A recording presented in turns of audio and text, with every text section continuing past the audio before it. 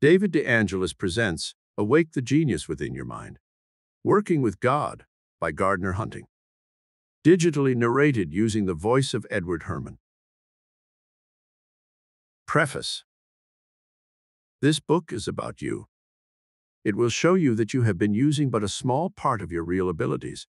That back in your subconscious mind, or subliminal mind, as the scientists sometimes call it, is a sleeping giant who, awakened, can carry you on to fame and fortune almost overnight. A genii of your mind as powerful, as capable of satisfying your every wish, as was ever Aladdin's wonderful genii of the lamp of old. This book, Working with God by Gardner Hunting, was first published in 1934 by the Unity School of Practical Christianity and has been read by countless Unity Truth students the world over ever since. It teaches in plain and simple terms how one can enhance and even transform their living experience through a correct understanding of the unchanging spiritual laws. It is a tremendous link in our objective to discern truth. We are treated to great examples of God's laws, miracles, desires, giving, goodness, hurry, what will people think, reciprocity, and news. The spiritual laws outlined in this book are timeless and unfailing, the same yesterday, today, and forever. Law always works, anywhere, everywhere, now and forever. 2 and 2 make 4 by mathematical law, in New York or Kansas City, in Paris or Tokyo, in the cathedral or in prison, in the home or the dive, on Earth or Mars, today or in Caesar's time, now or in eternity. As explained throughout this book, there is a principle to receiving from your genii, within which involves you giving in order to receive. You must become an open channel through which God's abundance can flow freely, not only into your own life, but into the lives of others also, though you.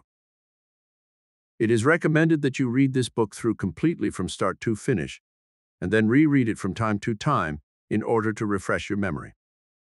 The mind is apt to revert to its old ways of thinking given half a chance, so it will pay dividends for you to keep reminding yourself of these great truths by rereading the book often. The principles outlined and explained herein have worked for countless thousands of people in the past, and thousands more are proving the truth of them daily. No matter what your present circumstances in life may be, the genii within your mind is waiting patiently to give you your heart's desire. Now relax, sit comfortably, and let us begin our thrilling voyage of self-discovery. Chapter 1. The Comeback. Why not have what you want? Have you settled down with a notion that you can't get it?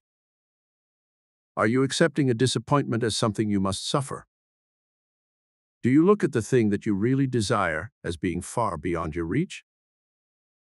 Do you carry around with you a heartache because you think your heart's desire is finally and forever denied you?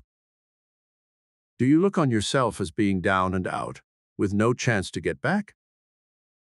Do you think you are too poor to buy the things you like, or even the things you need? Have you done something that you think has brought a penalty on you? Sickness, poverty, loss of freedom, grief? Well, before you give it all up as hopeless, won't you just read along a little way in this discussion to see if your case is as bad as you think it is? I am not writing to sell you anything, or to teach you anything, or to persuade you of anything, but just to share with you the ideas that changed the life of a man who used to think as you do, and who thought he had good reason to think so, but who has found out that he was mistaken, and that life is not hopeless at all, and who believes that what helped him may help somebody else who is under a cloud similar to the one that he once lived under. Many things you want most are now within your reach. It has been said that if a man were to offer $20 gold pieces for sale on the street at 50 cents each, there would be few buyers, because nearly everybody would leap to the conclusion that he was a fraud. If you will study the real reason why people instinctively feel that way, you will find in it the very secret of success in getting what you want. You have heard it said 1,000 times that you can't get something for nothing. You may or may not think that you believe this to be true, but it is true, whether you believe it or not, and everybody deep down in his inner nature knows it is true. That's why he is shy of any promise that promises too much. That's why you are probably skeptical about the promise of this little piece of print. But just let this idea get a foothold in your mind. If it is a law that I cannot get something for nothing, then it must be true of this law as it is of all genuine laws, that it works both ways. It must be true that I cannot give anything without getting something for it. Ever think of that? Have you ever been surprised to find that when you liked or disliked a man or a woman, that person was sure to return the feeling you had for or gave to him? Have you ever noticed what a railroad company does that enables it to take in money? It gives transportation that is needed by people. Have you ever wondered why Henry Ford and John D. Rockefeller are so rich? Whatever else you may think of them, you must see that the world gives them money because they give something to the world. The one, a good low-priced car. The other, good oil at a reasonable price. What does a department store do before it gets regular customers? It gives service, courtesy, goodwill, a square deal, accommodation, and so forth to a community, which brings in the trade as the direct and inevitable result. What does an employee do before he gets wages or a salary? He gives a day's work or a week's or a month's. What gets him a raise? Giving a little more than he is paid for, nothing else. What does a farmer do before he gets a crop? He gives the seed to the ground and gives it water and care. How does an artist or a writer win fame? By giving the world a work of art or some great literature. How do I win a friend? By giving him friendship and in no other way. Sometimes people say, and maybe you are one of them just now, that there are people who get something for nothing, who give nothing for what they receive. Did you ever study such cases, or do you take somebody else's word for it, as most of us do in such matters? Well, are you from Missouri? If you honestly want to be shown, you are on the only sound ground that there is. Now, who gets something for nothing? The man who finds an oil well in his backyard. The woman who marries a rich man. The miner who stumbles upon gold. The fellow who wins in the lottery. The thief who takes a purse or the contents of a bank vault. The swindler who cheats the unwary out of his property. The real estate shark who sells worthless lots for big prices. The bootlegger who makes his own liquor with wood alcohol, puts bogus labels on it, and sells it as just off the ship. The heirs who destroy the old will or forge a new one so that all the property comes to them. The counterfeiter who makes $100 bills out of mere paper and ink. The chap who raises a $1,000 check to $10,000. Do all or any of these get something for nothing? I used to think they did. Often it looks so. But the more you watch the individuals who do these things, the more you'll see that the law works with them, just as it works with you and me. It's law, just as truly as the law of gravitation is law, and I can't break it. Neither can you. Neither can anybody else. Did you ever know a gambler who got rich? Did you ever know a burglar who had anything left after his pals, his fence, and his lawyers got through with him? Did you ever know a counterfeiter who had cars and a country home and a yacht? Did you ever know a woman who married for money and was happy? Maybe not, you say. But they got away with the profits of the crooked deal. Did they?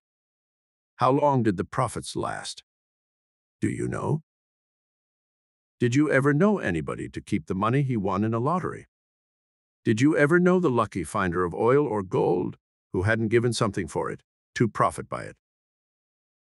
If you will let go of the rumors and fabulous stories about riches coming to people for nothing and get right down and investigate, you'll be surprised. Study the history of depressions. What is success in business made of? I mean any success in any business. Some persons will say, hard work. But that is not always true. Hard work alone will not ensure success. You know plenty of persons who have worked hard, but have gotten almost nothing for it. Does honesty make success? Not necessarily. Does dishonesty pay? No. Terribly upsetting, isn't it, to be told that neither crookedness nor honesty succeeds? Well, that's where you and I have been making a mistake. We have swung like pendulums from one extreme to the other. First, we've tried to succeed by one method, then by the other. When crookedness fails, men preach honesty. When honesty fails, the preachers are dumbfounded and other men turn bitterly back to crookedness. What is the reason? Simply that neither mere dishonesty nor mere honesty pays, nor mere laziness, nor mere hard work. Nothing really pays but obedience to law. Not man's law, but God's law. Gravitation is one of God's laws, isn't it? Who uses the law of gravitation? Anybody? Does it make any difference whether he is good or bad, honest or dishonest, crooked or straight, saint or sinner, rich or poor, fat or lean, white or black? It does not. The law of gravitation works for him infallibly, invariably, inflexibly, eternally, regardless of who or what he is. Who uses the laws governing the burning of gasoline to drive a car? Who uses the laws of friction to stop a car? Who uses the laws of electricity, the laws of light? Does it make any difference whether one is handsome or homely, whether he is freckled or pallid, whether he smokes or drinks or swears or goes to church or tights or steals or kills or loves? It does not. A murderer can drive a car or stop it. A clown can ride in an airplane. A fool can start or stop a dynamo. An idiot can set a fire. A preacher or a moron can explode dynamite. A sister of charity or a woman of the street will burn a hand on a hot stove. Good or bad, saintly or vicious, law works alike for all, and everything works under law. But some laws seem to be greater than others, to include others, to transcend others. For instance, the laws controlling the airplane seem to enable it to break the law of gravitation. Of course they don't. They simply enable us to counteract the force of gravitation. The laws of the radio release us from conditions to which we have thought ourselves limited by other governing laws, laws of sound transmission. By studying these things, I see that so soon as I begin working by any law, I begin to benefit by it. And no other law can stop me, because all the laws of nature fit together, work together, help one another, they never work against one another. The law of gravitation helps me to use the airplane. It holds me down against the air. If it did not, I'd be flung off the world into space, airplane and all, not to mention other things that would happen. When I start my car, the laws governing the action of the engine seem to overcome the laws of inertia and friction. But no law is broken. If it weren't for inertia, there would be no momentum. If it weren't for friction, my clutch would not grip and my tires would not take hold of the road. I do not break laws, I use them. Now, a law that works at all always works. You say conditions affect laws. No, fog, for instance, only obscures the light of the stars to my eyes. The stars still shine. Static interferes with the radio only as it obscures the broadcasting for me. The broadcasting is there just the same. Law always works, anywhere, everywhere, now and forever. 2 and 2 make 4 by mathematical law, in New York or Kansas City, in Paris or Tokyo, in the cathedral or the prison, in the home or the dive, on Earth or Mars, today or in Caesar's time, now or in eternity. If this law that I cannot get something for nothing, and that therefore I cannot give without receiving is law, then it works with the same infallibility and continuity as all other laws. It makes no difference who I am, where I am, how much I weigh, what color my hair is, or what my character is. This law works for me just the same. It is commonly called the law of giving and receiving, and it can be stated this way. What I give out comes back to me, multiplied, always. The comeback is like the yield from seed. Now, if you agree so far, don't you see where this has led you? It has led you to recognize that you are where you are today because of what you have given out. You are getting it back multiplied, just as I'm getting mine. But what else does it mean? It also means that what you start giving out now is also going to start coming back to you, multiplied. You can change the crop you are reaping, but there's just one way to do it. You can change the seed you are planting, change the sort of thing you are giving out. I did. It works, and nobody can stop it. Nothing can stop it, no circumstance, no apparent handicap, no apparent misfortune, no bad luck, no enemy. Nobody who has it in for you. What you give out comes back to you. What you begin giving out begins coming back to you. Any man, woman, or child can transform his life by transforming the thing he gives out. Of course, the first question that comes up in your mind, it was the first in my mind, is, how long must I suffer for what I've already done? That's an interesting point. Suppose we think a minute about law. If I am working a problem in arithmetic, and I have been getting the wrong answer over and over and over again, and if I suddenly find that I've been trying to work the problem by the wrong method, contrary to principle, in opposition to law, and if I stop going contrary to law and work with law, how long does it take me to get the right answer? Suppose that I am learning to drive a car, and I try to start it by stepping on the gas without shifting into gear. The car does not start. But when I shift into gear, in other words, obey the law governing the case, and then step on the gas, how long does it take the car to start? Suppose I have a boat with a hole in it. I find that when I put it into the water, it fills and sinks. Suppose that I obey the law governing boats and stop the leak, how long does it take the boat to float? If I am locked in a room and don't know how to unlock the door, I stay there till I learn how, do I not? But when I learn how to turn the key in that lock, how soon do I get out? You may think out as many other examples as you like of how law works for you the moment you begin to obey it, of how obedience now cancels the mistakes of yesterday or of last year. Then come back to our argument and think this one over. So true and far-reaching and fundamental is this law of giving and receiving that it extends into our thoughts. There's a lot of talk these days about the power of thought, and some persons are disposed to sneer at it. But there's more in it than these persons suppose, and they suffer because they don't realize the power of thought. It is true, too, that what you think comes back to you, multiplied. Is there a laugh in that for you? Well, can you do anything without first thinking about it? Is any discovery or invention, any work of art or book, any newspaper or tool, any manufacturing or any crime, any deed good or bad ever performed without someone's first thinking about it? In other words, everything that you do is first an idea in your mind. That is where it is first created. If you make a chair, or a plan, or a steamship, or a printing press, or a bomb, or a broom, it must first take shape in your mind as an idea. As a matter of fact, the idea of a thing is the real creation of it. The physical putting it together afterward is a mere copy of the idea in your mind. We are accustomed to think that a certain amount of time and energy is required to make the visible copy of the idea, the visible chair, or plow, or broom. But the more perfectly we think it out, that is, create it as a complete idea in mind, the more quickly and perfectly we can create it in visible form. And as we think it out better and better, we find that we require less and less time to make the visible thing and less energy. Newly invented machines, for instance, are usually crude, cumbersome, heavy, and require a lot of power to operate them.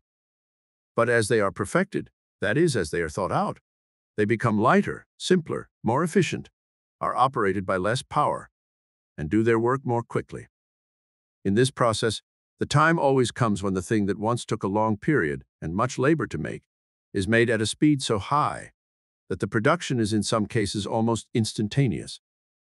If, when we began making this thing, we had understood all the laws of its making, we could have made it instantaneously without going through the process of learning how.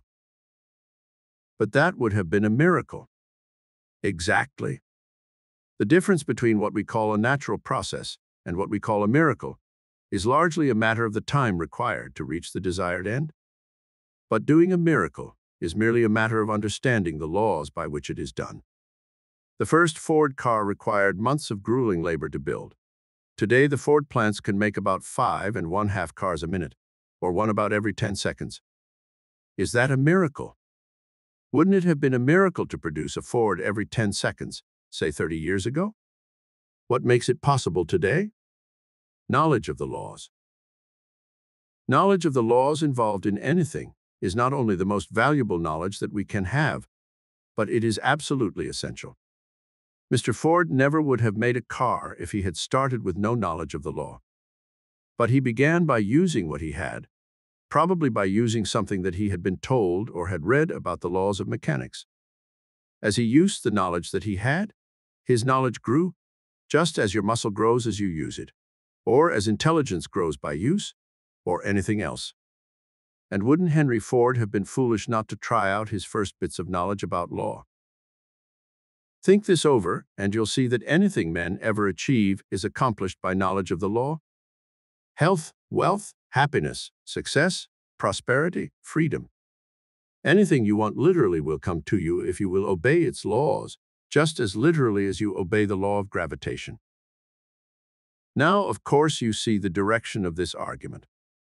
A man's work or a woman's work is not primarily to do something hard that brings the sweat, breaks the nails, tires the muscles, and exhausts the wind, something that is drudgery.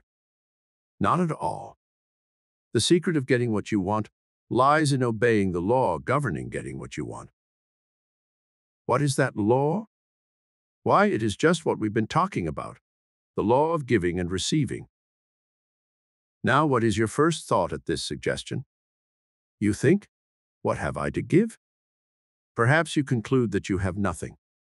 But Henry Ford had nothing at the start, nothing but an idea. Heinz the Pickle Man, of 57 Varieties fame, had nothing at the start, nothing but an idea. Woolworth, the 5 and 10 cent store man, had nothing at the start, nothing but an idea. Golden Rule Nash, the tailor, who built a business up from nothing to $12 million in 6 years, had nothing at the start, nothing but an idea. But the curious thing about it is that these men all had the same idea. What was it? It was the idea of giving the world something that it needed, something of value. When they began acting on the idea by giving what they had to begin with, they learned how to give more, and so received more. And when they gave that, more came until every one of them reached the point where he was successful and famous, and money rolled in upon him faster than he could use it. It will work for you, this law. It has worked for me. It is working for you and for me whether we know it or not, whether we believe it or not. What you give out comes back to you, multiplied. If you don't get what you want, it's nobody's fault but your own. If I don't get what I want, it's nobody's fault but mine. The law works. If it works for me slowly at first, that is because I must learn by giving what I have, before I can get more knowledge of the law and thus have more to give. But if I will give what I have, where I am, to someone who needs it, I'll gain the knowledge and the things that I need. As I go on giving, I rapidly rise toward the point where I shall do easily and instantaneously the thing that now takes me a long time to do. Just as my hand gains skill and speed and ease with a hammer, or a drill, or a needle, or a baseball, or a boxing glove, or a hoe, or a tennis racket, or a camera, or a motor car, or a dynamo. Eventually, by using all the knowledge I have of law in giving service to the world, I shall gain the ability to do seeming miracles, as Henry Ford, Ty Cobb, William Tilden, Barney Oldfield, Mary Pickford, Thomas Edison, and Luther Burbank have done. If you believe that the foregoing argument is sound, has it occurred to you that the conclusion is not new? It's at least as old as the year 33 AD. In other words, it has been taught to the world more or less ever since the time of Jesus Christ. In fact, it was and is his teaching. Many people overlook the real teaching of Jesus of Nazareth. But listen, didn't he say, "Give and it shall be given unto you, good measure, pressed down, shaken together, and running over"? Whatever you think about him religiously, did he know what he was talking about? Did he state a law? We believe that Jesus of Nazareth did not merely found a religion, but that he taught a way to live happily, successfully, prosperously. Didn't he say, "I came that you may have life and may have it abundantly"? In other words, he taught not merely a way to be good and moral and honest and industrious and all that, but a way to live by the law that brings success and money and fame and love and all the other things that we want. And the law he taught was give, and give first, if you want to get anything. He voiced the golden rule, "Whatsoever ye would that men should do to you, do ye even so to them." The wisest of the world's cynics say that you have to pay sometime for whatever you get. Jesus of Nazareth says, practically, pay as you enter. Select what you want and pay first. Maybe this sounds impracticable to you. It did to me. But try it out. I did? You'll get results. I did? It won't fail you. It hasn't failed me. Why? Because there is just one maker of law in the universe, and that is the power we call God. And that power made the law of giving and receiving. Give the best you have and look for the best in return. God challenges you and me to prove the promises he makes in the Bible, and these promises are simply statements of law that never fail of fulfillment. Prove me now, says God, whether I will not open the windows of heaven and pour you out a blessing greater than you are able to receive. His only condition is that we shall give first. That's all. Commonly, we do not take this sort of promise seriously. But it is sound and true. Is there anything wrong about the foregoing argument? God is the law. He is the law of love, which is only another name for the law of giving and receiving. If you will stop thinking of God as a joke, or as a terror, or as a myth, or as a dream, or as something far off and outside everyday life, and will think of him as the maker of the law of gravitation and of the law of love, one of which is just as real as the other, you'll get somewhere. If you want to know how, the whole secret lies in beginning. The way to do it is to do it. Right where you are now, begin to give something good to the person nearest to you, and keep on doing it, no matter what you seem to get back at first. Do. Don't talk. And you'll lift yourself out of your troubles, no matter what they seem to be, or how deeply you seem to be sunk in them. Try it. You'll be surprised. I was. Try it as patiently and as hard as you would try to get a drink of water if you were very thirsty. You'll get a return, a reward that you don't even dream of yet. You will. Don't let anybody fool you about it. And besides, if it doesn't work, you don't have to keep on with it. But you will keep on if you give it a fair chance to prove itself. Because it works. Chapter 2. Any job you want. You can have any job you want. You do not believe that, do you? That is why you do not get the job you want now. You do not believe you can get it. Did you ever hear Mark Twain's advice to the young seeker after a job? He said something like this: pick out the man you want to work for, and then go and work for him. Tell him you are going to work for him for nothing till he decides you are worth something, and how much. That seems an absurd piece of advice, but it will certainly work if you really put it into practice. Now, think a moment with me. If you get a job, any sort of a job, what will your employer pay you for? For the work you do, of course. Will he pay you in advance? He will not. He will pay you after you have worked a month, a week, a day. How much will he pay you? What you earn, of course. Will he pay you more than you are worth, even if he has agreed to? He will not. If you do not measure up to specifications, he will get out of his agreement in one way or another. He will discharge you, or if he has made a contract with you, he will break it, or make you break it, or make your situation intolerable, or buy you off. He will certainly not pay you for something you do not give him. Here is that saying in the business world again that you cannot get something for nothing. You cannot. This means that you cannot get salary or wages for something you do not do. Do you think you see men getting paid for something they are not delivering? Watch them. Watch the loafers and the quitters and the soldiers. But there is a deeper thing under this fact and these appearances than people commonly think. It is this: justice. Justice does work in the affairs of men, whether they recognize it or not. You do not believe it? Study it. Men do get what they want, what they really want. You can get what you really want, as we have said, and you will get it, whether you know it or not. But, you say, just as good men have failed of their aim as have succeeded. So, what does it mean to be good? Goodness, in the ordinary sense, has nothing to do with the matter. If it had, we could not understand the situation at all. People who try to explain success or failure on the ground of goodness never do understand it, nor anything else they try to explain on the same ground. Because goodness or badness in the ordinary moral sense is not the reason. Law is the reason for everything. Whatsoever ye shall ask in prayer, believing, ye shall receive. Real virtue consists in keeping in harmony with the law, or trying to. Goodness, in this sense, is always rewarded, and badness, in the same sense, is always punished. That is, the law works for those who keep it, and works against those who choose to go against it. I do not dare to set any limits. I do not believe there are any limits. It does not make the least difference in the world whether we know the law or not. It works. Ignorance of the law is no excuse. And you cannot blame some far-off God for your actions, or for anything that happens to you, or for your knowing the law or not knowing it. It is up to you.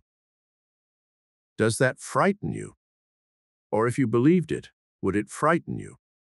Instead of frightening you, it should encourage you, inspirit you, stir you up to your highest ambition, fill you with your highest hope, assure you of realization of your highest desire, make you certain of success, and happy beyond your dreams. Because you cannot lose? Now, let us see. We have made some pretty rash statements, have we not? From the ordinary unbelieving standpoint, yes. But it is not bumptiousness to state law, nor modesty to understate it. What have we said? You can have anything you really want. Well, you can. The thing you want is among the possibilities for you, or you would not want it. Desire is implanted in you by a power that intends you to have what that desire calls for. You have no desires that this power has not given you. Desire was meant to be fulfilled, consuming supreme desire, not the piddling little wishes that do not even last overnight or past mealtime. Your real desire becomes the great purpose of your life, and it matters not what that purpose is. You're going to get a reward commensurate with your single-heartedness. Remember, your desire is implanted in you by this power we are talking about. This power will grant the desire, has already granted it, because this power is the only power there is in the universe. It is the power for which another name is God. He is the only power you will ever know, and the only power you will ever get a job from, the only power you will ever work for, and the only power that will ever pay you. You may think you ask some man or woman for a job, but you do not really. You ask the universal law for that job. And because the universal law, God, has put the desire for that job in you, you will get it. And because that same universal law is the paymaster, you will get paid for it, and no man or woman on earth can prevent it. You are working for God, not man. God is the one to whom you go for your job, for whom you labor, from whom you receive your reward. You cannot help it. That is the way it is. It is so, whether you believe it or not, whether you know it or not, whether you like it or not. But you remind me that I have said that all desire comes from God.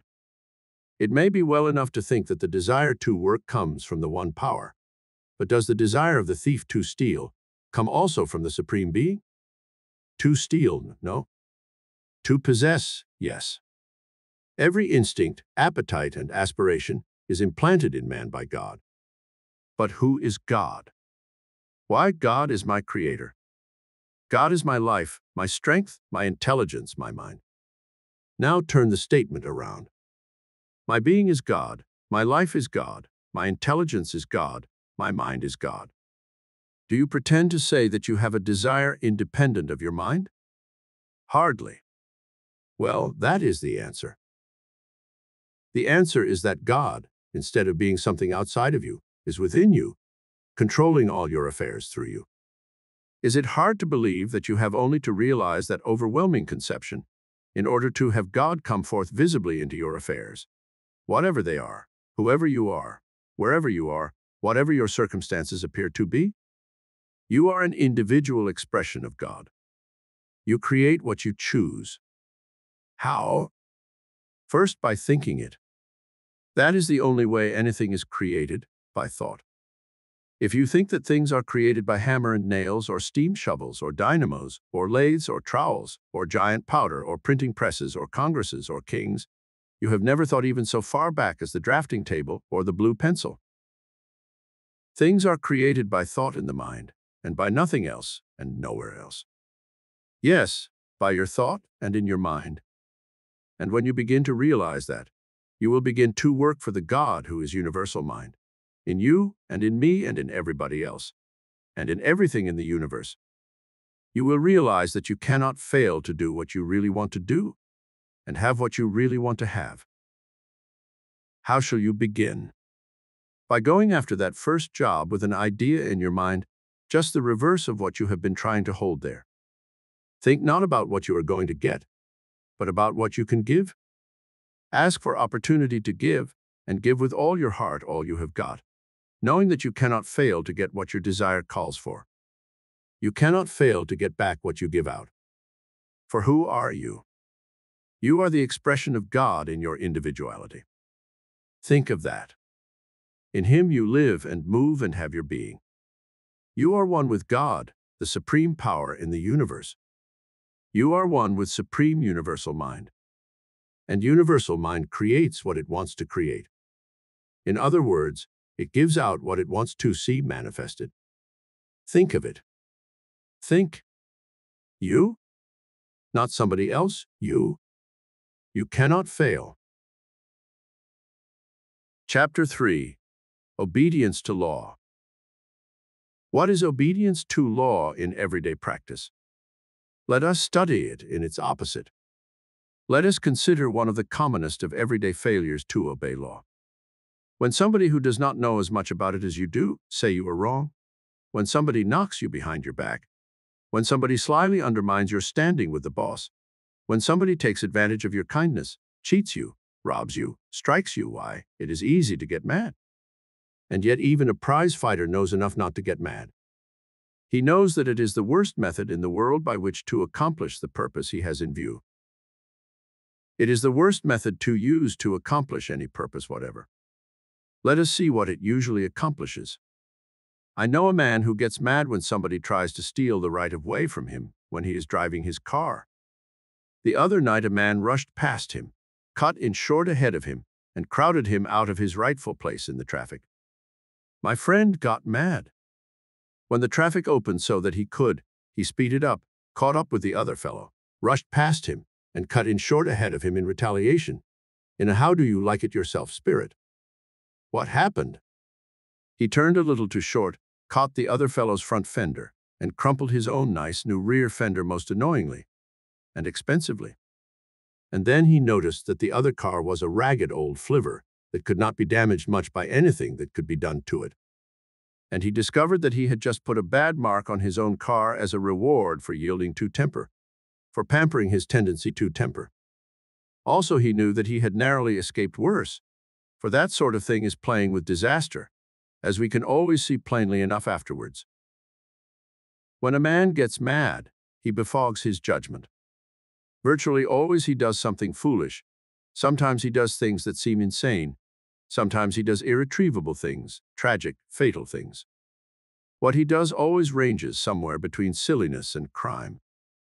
The young man or girl who talks back to an employer, the teacher or parent or man or woman who gives rein to white-hot passion and says scathing, lacerating, cruel things, or deals blows with a fist or a weapon, simply surrenders to an emotion and lets it run his life, usually to the point of shame, sometimes to the point of disgrace, and sometimes, once too often, to murder. That's the way murders are done, letting passion rule instead of intelligence. But the worst of it all does not lie in the deed you do when you get mad. It lies in yielding the management of your life to emotion or passion instead of intelligence. I once heard a fine lecture by Norman Angel, a man who thinks so clearly that it has made him famous, in which he said something like this: most of the troubles in the world are caused by the fact that men act under the sway of passion rather than of intelligence. Every sort of disagreement, from private quarrel to worldwide war, comes from this tragic vice of men. You know history well enough to trace the truth of this. And you can find in the newspapers every day stories enough of the police court and the divorce court and the criminal court to illustrate it amply. And you know your own life well enough to see a dozen examples of it. You can recall a score of cases in which men let go of intelligence and grasped madness when they got mad. And it is always disastrous. Why? Because love is the fulfillment of the law. And we are living in a universe where law reigns supreme, simple, quiet, unalterable, undeviating, terrible, beneficent law. Law makes the world go round and runs the stars quietly, changelessly, beautifully, terribly, gloriously. Law makes your blood circulate and your perspiration flow, makes the ball bound and the volcano erupt, makes the violet bloom and the tide sweep, makes the fire burn and the blizzard freeze, makes the frog leap and the whale spout, makes the thunder startle and the sunshine delight, makes violence destroy and thought create. Law. Everywhere law. And everywhere good law. Every law you know is a good law. Every law of nature, so-called, works for your good and mine the moment we obey it. There is no such thing as a bad law. What? You ask if it is not a bad law that makes fire burn me when I touch it. No. It's a good law misused. All law is good law. All law is part of one law, and that one law is the law of good. Sometimes it is called the law of love. But what does love mean? It means goodwill, that's all, you will good to the one you love. You cannot express the idea of love any better than that, if you try for years. But then, why, if the law of good, the law of love, is the one great law that includes all law, I can see why it is foolish to get mad. I can see why it is madness to get mad. It is going contrary to all law. No matter what my so-called provocation may be, it is just plain insanity to get mad. Why it is ridiculous to get mad just because somebody else does, to defy the law just because somebody else does. It is just like putting one's hand on a hot stove because somebody else does. If I am up in an airplane and another passenger jumps out, I should be a plain imbecile if I jumped out too just to prove to him that he is wrong, to force him to admit that he is wrong, to convince him that he is a fool on the way down. We may as well make up our mind that we cannot break law. It does not break. If I try to break it, it breaks me. Getting mad is just as bad as jumping out of an airplane, and its results are just as inevitable. It always makes either a fool or a criminal of me. Now, how did this man Jesus, of whom we hear so much, put it? Why, he saw so plainly the utter folly of getting mad that he said, in effect, go to the other extreme. Turn the other cheek. Love your enemies. Do good to the chap that tries to injure you. Suppose he does try to injure you, and that you do good to him. It is he that is disobeying the law, not you. He is the fellow that is jumping out of the airplane, not you. He is the one that will suffer, not you. I often wonder why we get sentimental over the teachings of Jesus when they are just so much horse sense, yes, thoroughbred horse sense. Do you know, just between you and me, the more I think about the things that this man Jesus of Nazareth said, the deeper grows my respect for him. Do you know, I used to think that he was an impractical sentimentalist himself. Then I began to see that some of the things he taught were sound common sense, and I felt like taking my hat off to him. Now, as I watch the law of love at work in the universe and in my world right here and now, transforming life for me at every touch, and as I remember that this Jesus of Nazareth spent his life and gave his life and took up his life again, all to prove to me that the law of love is the one law, and that it works now and here and always perfectly. Why? I want to go on my knees to him. Chapter 4. Keeping the whole law. God's work is done. He is the law. He is the supply. Our work is to obey the law, to receive and distribute the supply. One of the things, too, which we seem most persistently blind when we first begin to apply truth principles is that we must take the initiative. We must begin obeying the law before it begins working for us. We've mentioned this. But let us repeat, we must turn on the electricity before we get light. We must walk out into the sunshine before we feel its warmth. We must put the weight on the scales before the balance tips. We must light the fuse before the blast goes off. We must snap the shutter of the camera before we get a picture. We must strike the key before the organ tone responds. In many cases, the response is instantaneous. In others, it requires time. If we would grow potatoes, we must plant them and wait for them to grow. If we would hatch chickens, we must put the eggs under the hen or in the incubator and wait through the incubating period. If we would make bread, we must put it into the oven and wait until it is baked. All this is as we see it from our present standpoint. The most easily recognizable differences between everyday work and what we commonly call miracles are two. One has to do with the part that we suppose we play in initiating causes, and the other has to do with the lapse of time that we believe necessary between the causes and their effects. The more we learn about the laws that govern the doing of anything, the less we see ourselves as initiating agents, and the more the time lapse shrinks. We previously classified as a miracle the instantaneous occurrence of an event that we have been accustomed to seeing occur slowly. But we cease to call things miracles when we see them as consistent results of the operation of laws, even when we bring the time lapse down to the fraction of a second. Let us go a step further with this idea. Electric light, as now apparently produced by the touching of a button, would have been a miracle in the days before men learned the laws back of the phenomenon. 100 years ago, it took perhaps a month to send a message across the Atlantic. Today, a man speaks in London and is simultaneously heard in New York. Miracle? Not at all. Radio. It is difficult to understand how anyone even vaguely familiar with the scientific progress of the last 50 years can doubt the possibility of so-called miracles or question, on the ground of impossibility, the miracles of Jesus of Nazareth. Whether the historical accounts that we have of Jesus' miracles are correct to the last detail or not is beside the point. One can hardly look at what is today commonly done and say that Jesus' miracles, as described, were impossible. But the results of obedience to law, whether swift or slow, are sure. That point any sane student will admit. It follows as a corollary that the way to test any alleged statement of law, to learn whether or not it does truly state law, is to try it, for law must work if its conditions are fulfilled. Law is not a person with powers of choice. Law has no choice but to obey its own terms. So, in considering the work that we have to do, let us consider the statements of law by authorities that we have some reason to respect, and recognize that putting them to the test must necessarily be a part of the task. Jesus, the master of obedience to law, and consequently the master of its results, gave a few statements of law for us to test. He suggested that we test them. He begged us to test them. It was the chief purpose of his life and death to induce us to test and prove them. He lived and died with the one great purpose of demonstrating that testing them proves them. He proved them. He used them. And for him they overcame the world. What were these rules? Thou shalt love the Lord thy God with all thy heart, and with all thy soul, and with all thy mind, and thou shalt love thy neighbor as thyself. And he gave admonition as such as these.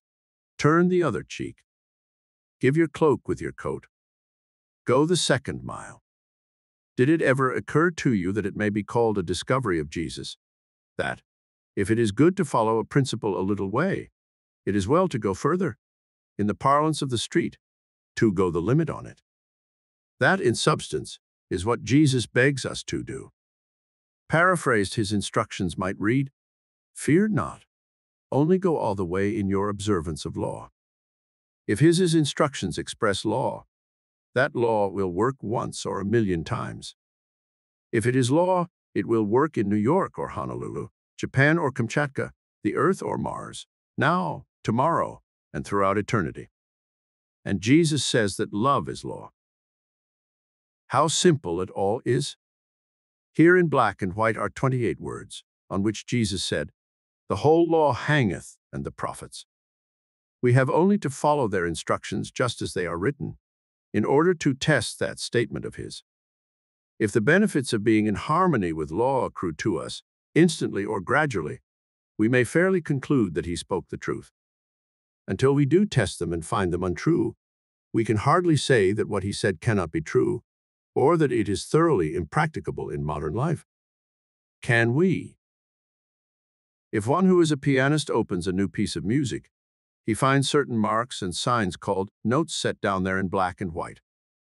If he follows them, striking indicated keys on his instrument in certain time, he will find that he has fulfilled a law that produces harmony, and music will be the concrete result. If a person is a mathematician and he finds a certain rule set down in black and white in a work on mathematics, he tries it and gets the promised result. If he is a gardener and follows the black and white instructions for planting and cultivating that are printed on any package of seeds, he gets flowers or vegetables from those seeds. If he reads the black and white instructions for running his new car and follows them, he will run the car. But we must do all that the rules require. We must go the limit. We cannot make music by striking notes a half tone off those set down in the score. We cannot get 4 by adding 2 and 1 and 9/10. We cannot get morning glories by putting the seeds into the ground and refusing to cover them or to water them. We cannot run a car by merely opening the throttle, while we refuse to shift the gears. In short, we must obey the law, the whole law, and nothing but the law, if we would have its good results. Oh yes, one may give a partial obedience and get an indifferent result. That is what most of us do. And sometimes seemingly slight departures from the law in one respect are the obscure causes of failure in seemingly unrelated respects. Have you ever applied this idea to some condition in your finances or in your bodily health that has seemed mysterious to you, and have you carefully scanned your daily conduct to find the departure from law that was the obscure cause? It is an accepted belief that anger, indulged in, will stop the processes of digestion. Will gossip indulged in affect the size of my income? Will white lying indulged in load my muscles with fatigue? It is not until we take off all the limits and go all the way in keeping the law that we get miracles.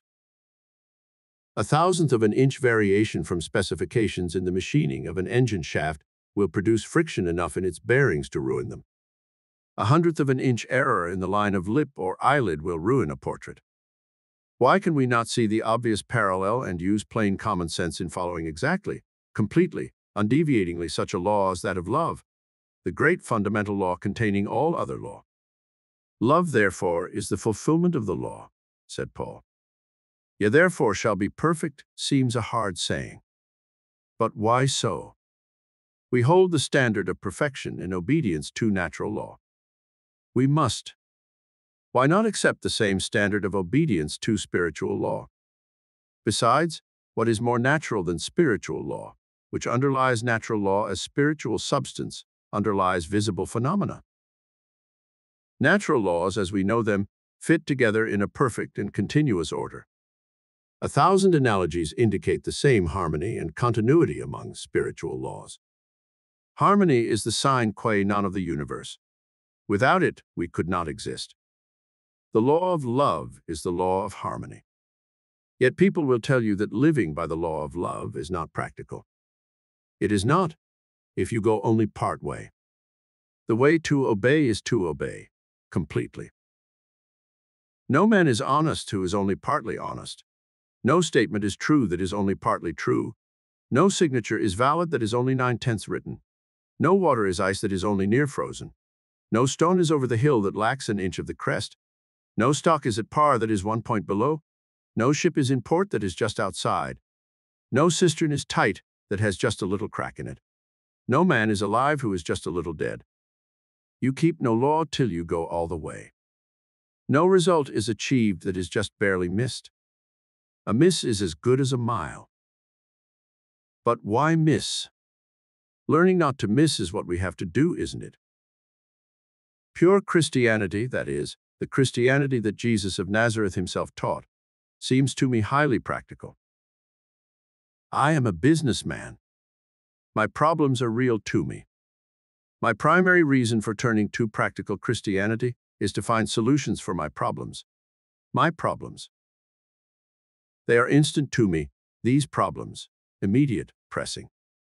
I have employees to pay, a family to support, food, clothing, shelter to provide. I am thinking of these problems almost constantly. Whatever else I may be doing, wherever I may be, I think of them more or less continually. I must, since it is my job to provide the things that are necessary to my business and to my family. Will practical Christianity help me in this? Is practical Christianity practical? Let us consider a little further.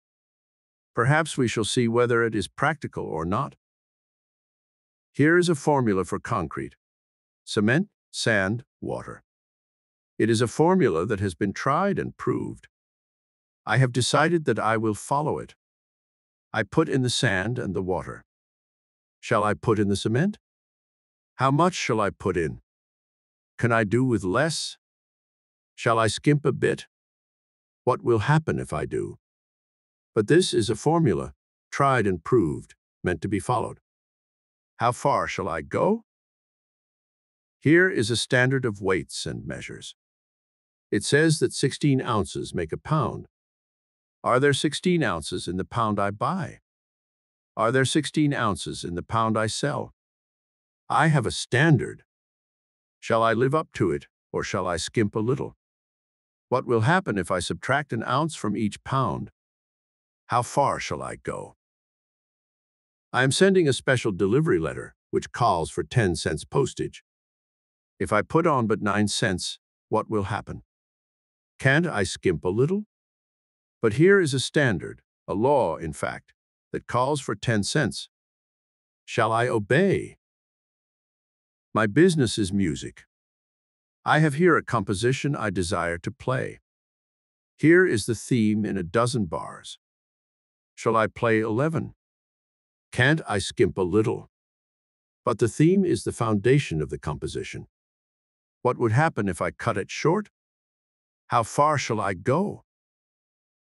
Questions like these can be multiplied indefinitely. What are they all about? They are about formulas for doing things well. The problem is whether or not, when such formulas have been tried and proved, they should be followed exactly, completely, in order to produce desired results, or whether, when they have been tried and proved, they are to be discarded, tampered with, followed only part way. You wonder how a sane man can ask such questions. You consider it falling short of your standard of sanity, even to consider dropping items out of formulas that have been tried and proved. Yes, it is unnecessary for these questions to be answered audibly or in writing. They can be answered in your heart of hearts. We are after results. Can we get perfect results or hope to get them anywhere if we are unwilling to fulfill the conditions laid down in the formula? Can we get perfect results by giving short measure? Oh yes, perhaps we can get away with it for a while. But if I cut short the formula or the measure, is there any question?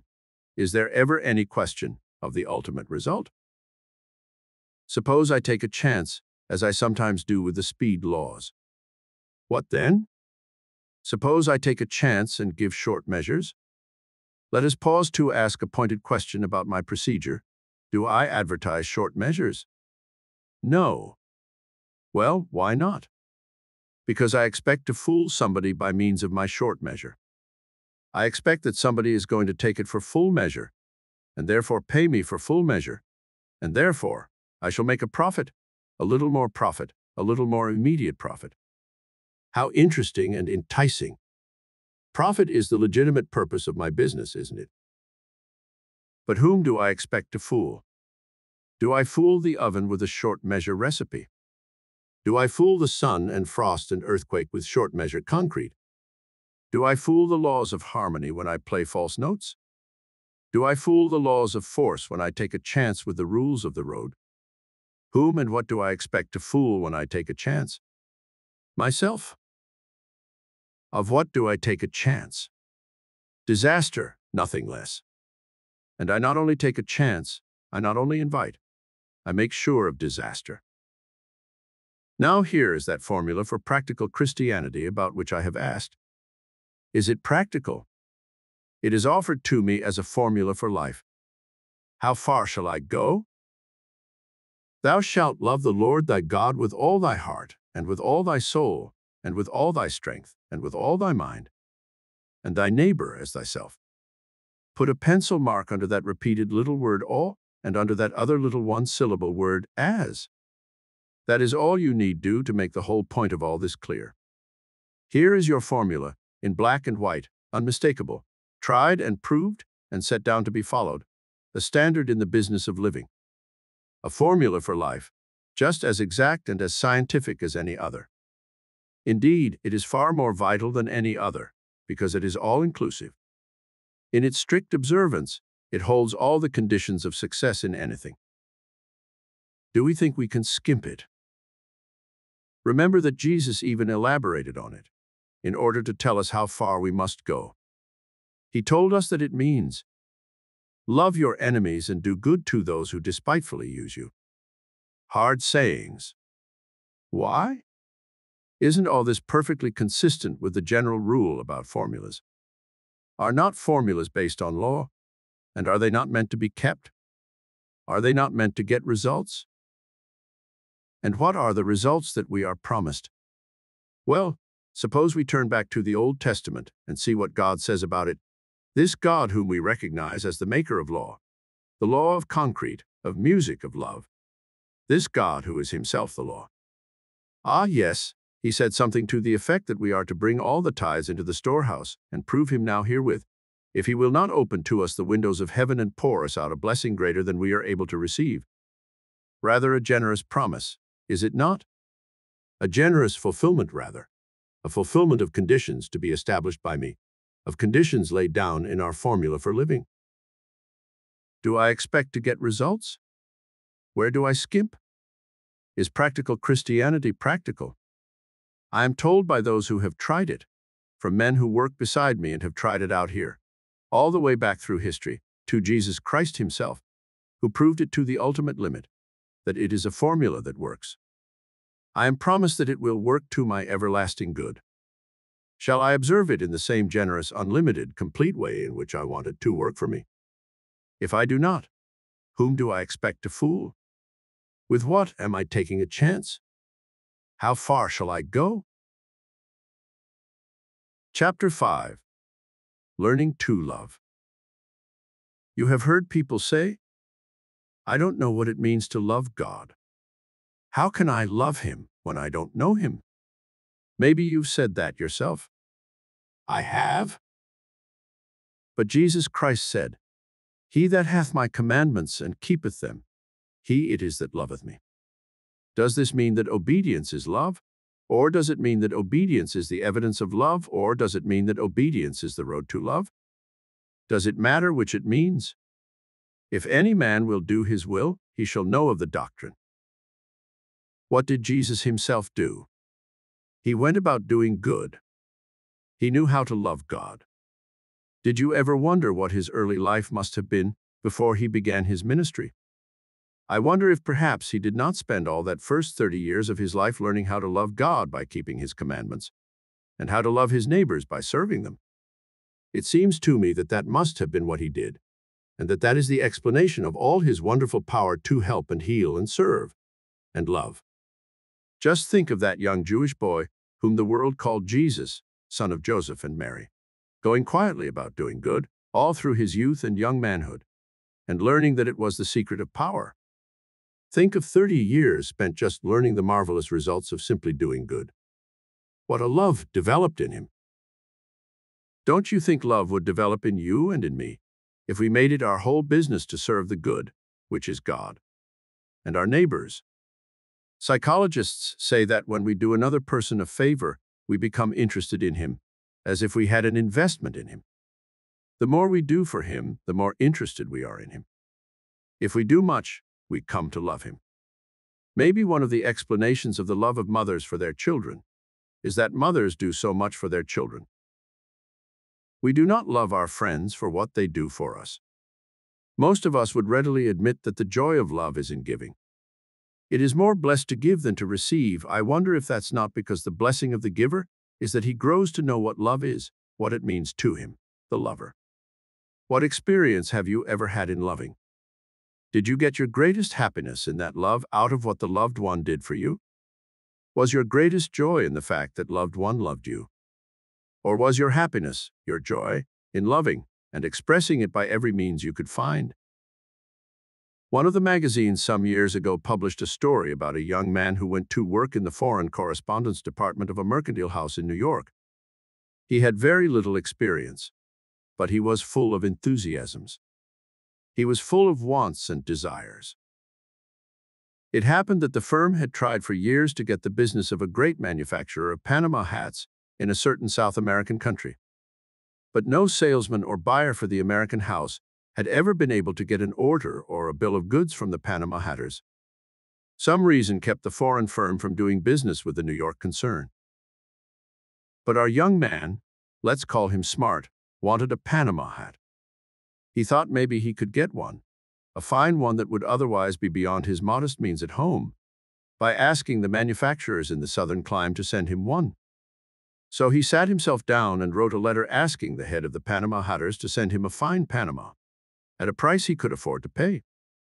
And strangely enough, the foreign hatter, seeing an opportunity to do the New York importer a favor, seized upon it. He got the hat for young Smart and sent it to him with his compliments. But the queer part of it was the sequel. After the hat was received, young Smart followed up by asking Mr. Panama Hatter for a share of his business for the New York house.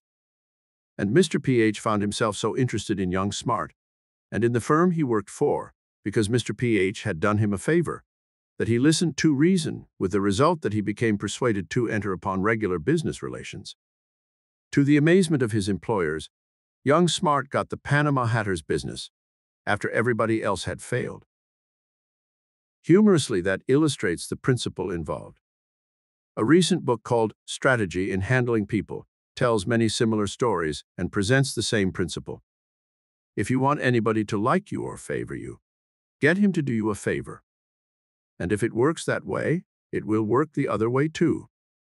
If you want to be interested in somebody else or to love him, do something for him.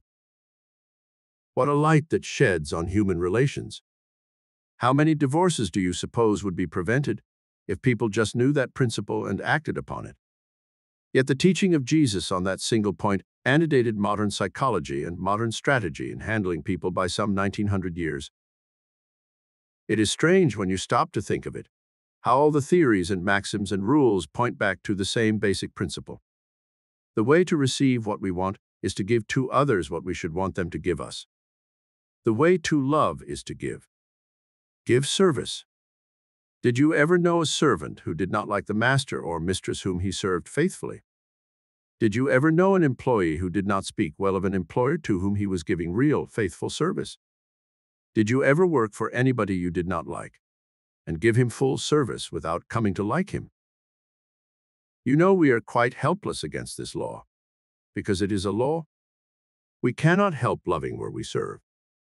If it is our country or our city or our club or our lodge or our church, if we are real workers in behalf of any organization, we shall love it. Unless we are workers, our affection will be cool at the best. Did you ever keep a garden, or bees, or chickens, or cattle, or horses, or teach school, or wait on customers, or serve in any capacity where your labor contributed directly to the welfare of animals or men or children? If you have, nobody can tell you anything about this principle. You cannot help knowing it if your work was faithfully done. You could not help loving if your service was true and loyal and devoted. If there is anybody that you feel you should love and that you find it hard not to hate, try doing something for him, something real, such as you would want somebody else to do for you. It works wonders in you. What causes your feeling of dislike or anger or hatred toward another person? Isn't it more often than not a consciousness of having injured him? Is there any surer way to hatred than to do another an injury? Isn't that axiomatic, and isn't it good psychology too? If I find that I do not love God, the good, I'd better look out. It simply means I'm not serving him. Perhaps it means that I'm trying to oppose him, disobeying his commandments, injuring some of his children, working against the kingdom. And if I find that I'm coming to love God, the good, what does it mean? Shouldn't it be a source of great reassurance that the good is really dear to me? But then, if it is, Nobody has to tell me the reason. I know, or at any rate I have a working principle that fills me with satisfaction and happiness. Like all great principles, it works both ways. Serving gives birth to loving, and loving to serving. It sets up what we call a benign circle, blessing piled upon blessing, good reacting in good, joy reacting in happiness. Bless them that curse you. Pray for them that despitefully use you. Why? Because it will make me love them. But why should I love them? Because that is the commandment of the God whom I want to learn to love. Love is its own reward. Nobody who does not love knows anything about love. But we do not have to be ignorant. The way is plain. The way to the greatest joy that ever was conceived, loving the God who is love and who so constituted human hearts, that they take fire with happiness at the only true communion with Him that is possible, the love of the heart for divine love. Chapter 6. Open Channel. Do you suppose anything can interfere with the flow of good from God to you? Do you think anything is interfering with that flow? Do you wish you might receive more of some good than you are receiving? Are you free from disappointments and discouragements? Could your child, your boy or girl, refuse to receive a gift that you wish to give to him or to her? Or could that child do something that would seriously interfere with your giving that gift? Not because you would cease to want to give, but because the child's action would make the giving difficult. What would it most likely be that would make giving a gift to your child difficult for you? Would it be some form of ingratitude on his part? Some disobedience, some disrespect, some rebellion? Would it make you hesitate in giving if you should see your boy or girl do something unkind or cruel to somebody else? If you should see in your son a persistent inclination to injure other people, would your impulse to give him the things you knew he wanted be just as compelling as ever? Suppose you had specially told him that the one thing you wanted him to do was to show goodwill to neighbors, friends, business acquaintances, strangers, and suppose he regularly showed them unkindness and dealt them injury behind their backs? Of course, your boy or girl never does such things. But do you know anybody's child who does? Does such conduct seem to you a good reason why the child's parent should hesitate about granting his son or daughter special favors, special gifts, satisfying his or her heart's desires, granting his or her urgent requests? Suppose the child who asked and did not receive the favor or the gift from his father that he greatly wanted should try to learn why. Do you suppose it would ever occur to him to think that his own conduct had anything to do with it? Do you suppose he might suspect that, though his father certainly loved him well, and though his father provided regularly for most of his wants, and though his father gave him constantly many things that he needed and wanted, still it might be just possible that he, the son, made it hard for the father to give him the special gifts, the great things, the marked favors, the heart's desires, because of deliberate disobedience to and disregard of the Father's special requests? Well, if I am not getting from my Heavenly Father just what I want most to get, does it ever occur to me that I may not be doing the things He specially asks me to do? What does He ask me to do? Why, to show goodwill to neighbors and acquaintances and strangers? Doesn't He? Well, do I show goodwill? Oh yes, I am polite to other people. I show them ordinary courtesies. I even do favors sometimes for people to whom I think I owe nothing. I do quite a lot of creditable things when I am in their company, to their faces. But what do I do in their absence, behind their backs? Do I show them goodwill then? Am I the kind that is a friend to a man's face and an enemy behind his back? That is, do I show him a face of goodwill and then knife him from behind? Do I give attention to his bodily ease and his pleasure in company, and then stab him in the reputation when he isn't looking? Do I salve him with flattery when he is in a position to defend himself, and then set the fire of ridicule going among his friends when he is off guard? Do I, for instance, lead the applause at the luncheon or the club meeting where Bill Johnson speaks, and slap him on the back afterwards and tell him it was great, and then whisper to Smith on the way out, well, old Bill was just as great a bore as usual? I wonder if his wife never tells him to get some new stories? Do I, for instance, congratulate Jim Smith on his promotion to the place of general manager and then tell Tom Warren, yes, Smith got the job all right, but he won't last long. He's a slave driver. Do I, for instance, talk public-spiritedly about standing shoulder to shoulder in time of business stress and then tell Ken Travis that Tom Warren will bear watching and that he is sure to trim you if you are not careful? Do I, for instance, comment with a grin on Jessup's frayed tie, or Hallie's grammatical break, or high words I overheard between Sanders and his wife, or the grass that grows up through Hemming's front walk, or Brown's pallid paunchiness, or Lane's rotten old pipe, or Barnes's impudent children, or Perry's long fish story, or Bell's embarrassment when called on to speak at the church supper? Do I go around making good stories out of the failings of other people, getting laughs at their expense, cutting their reputations to ribbons, scorching their friendships to raise a laugh? Do I? Well, my father particularly asked me not to do that sort of thing, didn't he? Didn't he say first, through my elder brother, judge not? Then didn't he say, love one another, and whatsoever ye would that men should do unto you? Didn't he? Well, just why do I disobey and disregard his special requests? Do I expect that it is going to make it easier for him to give me mine? Basil King, in his remarkable book, Faith and Success, tells of an almost miraculous change in his fortunes when he stopped doing little unkindnesses behind people's backs. It was a singularly honest and singularly helpful confession.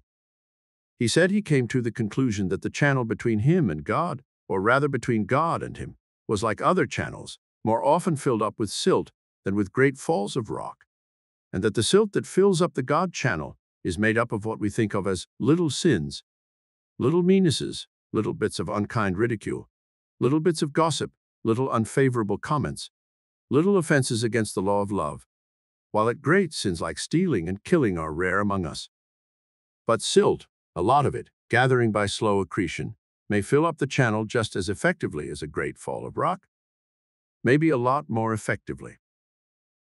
But who says that the propagation of scandal or the promotion of ridicule is a little thing? One is stealing a man's reputation. The other is killing other people's respect for him. Can I be continually guilty of that kind of stealing and killing and hope that God can find it easy to give me the things my heart cries out to him for? Do I not brand myself as an arrant coward when I talk unkindly behind another's back, saying things unfavorable, whether true or not? Am I not that most despicable of creatures, the snake in the grass?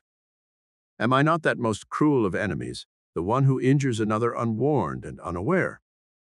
Is there any excuse for me? What do you think of me? Do I have to ask you if your opinion of me goes up, if your respect for me increases, when I bring you a discreditable story about somebody you and I know, or when I make a funny crack about some mutual acquaintance, misfortune, or weakness?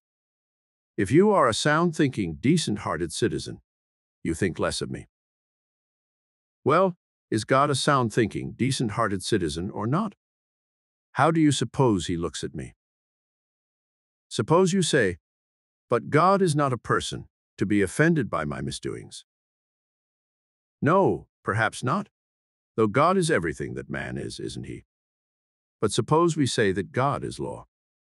Does that make it easier for me to adjust my meannesses, my unkindnesses, my cruelties to his standards? If God is law, what is that law? Is it the law of love? If so, how can there be any harmony between his ways and mine, if mine are the ways of the snake in the grass? If there is a channel between him and me, what is that channel for? What is supposed to flow through it? What do I want to flow through it? Good. Well, what chance has good to flow through that channel to me if I stuff it with dirt? The dirt I do to others behind their backs? Maybe there is a revelation in this for you, as I think there was for Mr. King by his own account. He tells his own story in the book I have mentioned. He says his luck changed the very day he stopped dealing in mean gossip and ridicule of others. He says that instead of having to go after the things he wanted, they began to come to him. He was blessed, so much blessed, that he had to tell the world about it. Sometimes we wonder why it is that we do not get the things we pray for. the heart's desires we cherish, even the good things, the generous, the unselfish things that we want for others only, not at all for ourselves. We can't understand why God withholds them, why He is so stingy with us, why He doesn't make good His word, why He doesn't open the windows of heaven and pour out what we want so much. Well, how can He? Maybe the channel is all clogged up with our dirt? Remember, obscure causes are responsible for the results that we see in the world's affairs, as in the body's health. Little things are more often than not the causes of the great evils. A sliver under the fingernail could spoil a great diplomat's effectiveness in debate. A corn could ruin a love affair. A blister might sap a hero's courage. A bad tooth might cause rheumatism in an ankle. Too cold a shower on too warm a body might paralyze the spine. A snappish temper at the breakfast table can make a headache all day, yours or somebody else's. Continual pampering of an appetite can send a man under the surgeon's knife. Do you think it is a departure from the teachings of truth to speak in such terms? Truth has to do with the operation of law, not with sentimental notions of poetic justice. Whatsoever a man soweth, that shall he also reap. That is the law. That is the law of love. Now, talking about a law or a principle or a method never got anybody anywhere. If I am not satisfied with what God is doing for me, here is a tip to follow. I can look into this channel of mine and see what it is filled with. If I am convinced that the channel between God and me cannot be filled up by any means whatever, if I have that rash notion, I can at least recognize that the channel of goodwill between other people and me can be filled up most quickly and most surely and most effectively by just the kind of silt we have been talking about. I said a little way back that you might hate me if you discovered me to be a backbiting gossip monger, whether the gossip was about yourself or about somebody else. Well, don't you suppose that your feeling toward me might interfere with the flow of some of God's good to me through you? Wouldn't a closed channel between you and me, closed by my meanness, have anything to do with God's supply to me? If not the channel between you and me, certainly the channel between some other human agent of God's distribution of good in me. For God distributes His good through human agents more often than not. See what it comes to. Why it comes to this. The only way I can serve God is by serving my neighbors. Didn't Jesus say, "Inasmuch as ye have done it unto one of the least of these my brethren, ye have done it unto me"? God sends me most of my reward through my neighbors. You can be just as hard-boiled about it as you want to be. But you can't go back of the fact that the goodwill we get is sure to be proportioned sooner or later, right here on Earth, in Kansas or Chicago or Seattle or Boston or Waterbury or London or Paris, to the goodwill we give out. So why not reckon with this element in life? Reckon with the fact that great disappointments and frustrations may be due to obscure causes. Little things like unkindnesses, white lies, bluffs, evasions, cowardly treacheries, betrayals of truth. Let us reckon with this idea a while and see if results may not amaze us. Results of right action are always amazing. Chapter 7. Thinking about thinking. Now, let's think about thinking. There is a popular superstition that the public does not want to think. Where it came from or who is sponsoring it would be hard to discover. But it is refuted and exploded before our eyes. Everybody who has lived long enough to become aware of having any interest in anything finds pleasure in thinking. That he does not think about your pet subject or mine is no indication whatever that he does not think about his own pet subject or love to think about it. You and I think about what we are interested in. It is the greatest pleasure we have. As often as not, we do not realize it. We do not know the source of the pleasure we enjoy. We fancy that it is the easy chair, the satisfactory dinner, the comparative peace in the house after the children have gone to bed, or the opportunity to let go after the strain of the day, thus soothing our nerves, relaxing our muscles, taking the burden off our brain. But it is not any one or all of these. It is the sheer satisfaction that always comes from letting loose the one great faculty that we possess. We do the average person a great injustice in assuming that he does not think or that he does not want to think. Because he seems to take some of his opinions ready-made from newspapers or from other people, Why should we conclude that he has no ideas of his own? As a matter of fact, as soon as I fall in with this notion that he does not think, I am falling into the very shortcoming of which I am accusing him. And when I do that, I prove only one thing, that I am just like him, that I think clearly about some subjects and muddily about others. Why? Because I am interested in some subjects and not in others. It is frequently said by people who profess to have studied the subject that thinking is an exceedingly difficult and unattractive job. We accuse average folks of dodging the task of thinking whenever they can. This charge is not true. If you and I do not choose to think about one subject, it is because we prefer to think about another. But think we do, and get out of it not merely most of our fun, but all the fun we have. You will probably grant that a boy is as natural a specimen of the human family as we can choose, for an example.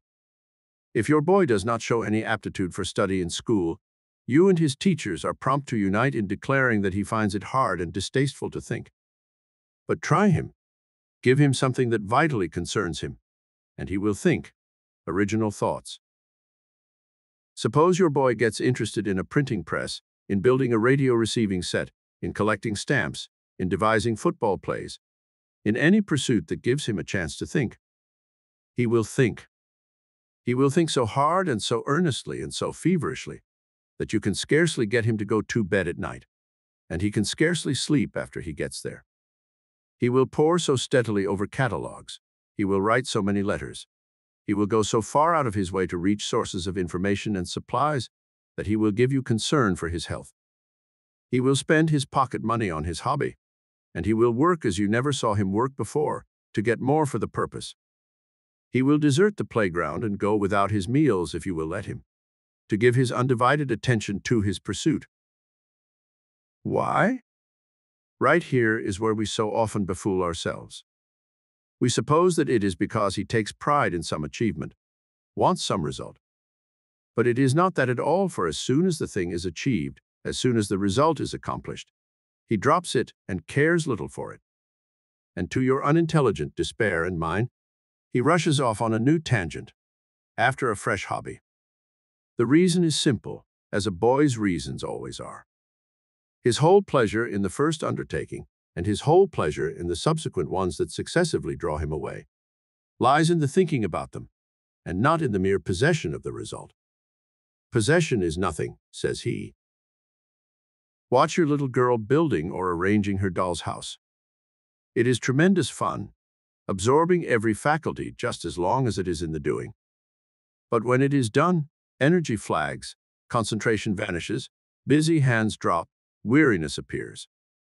But let someone with a working imagination suggest a new use for the doll's house, for entertaining doll guests, getting up a doll dinner, giving a doll party, and little daughter takes fire again and is not tired at all.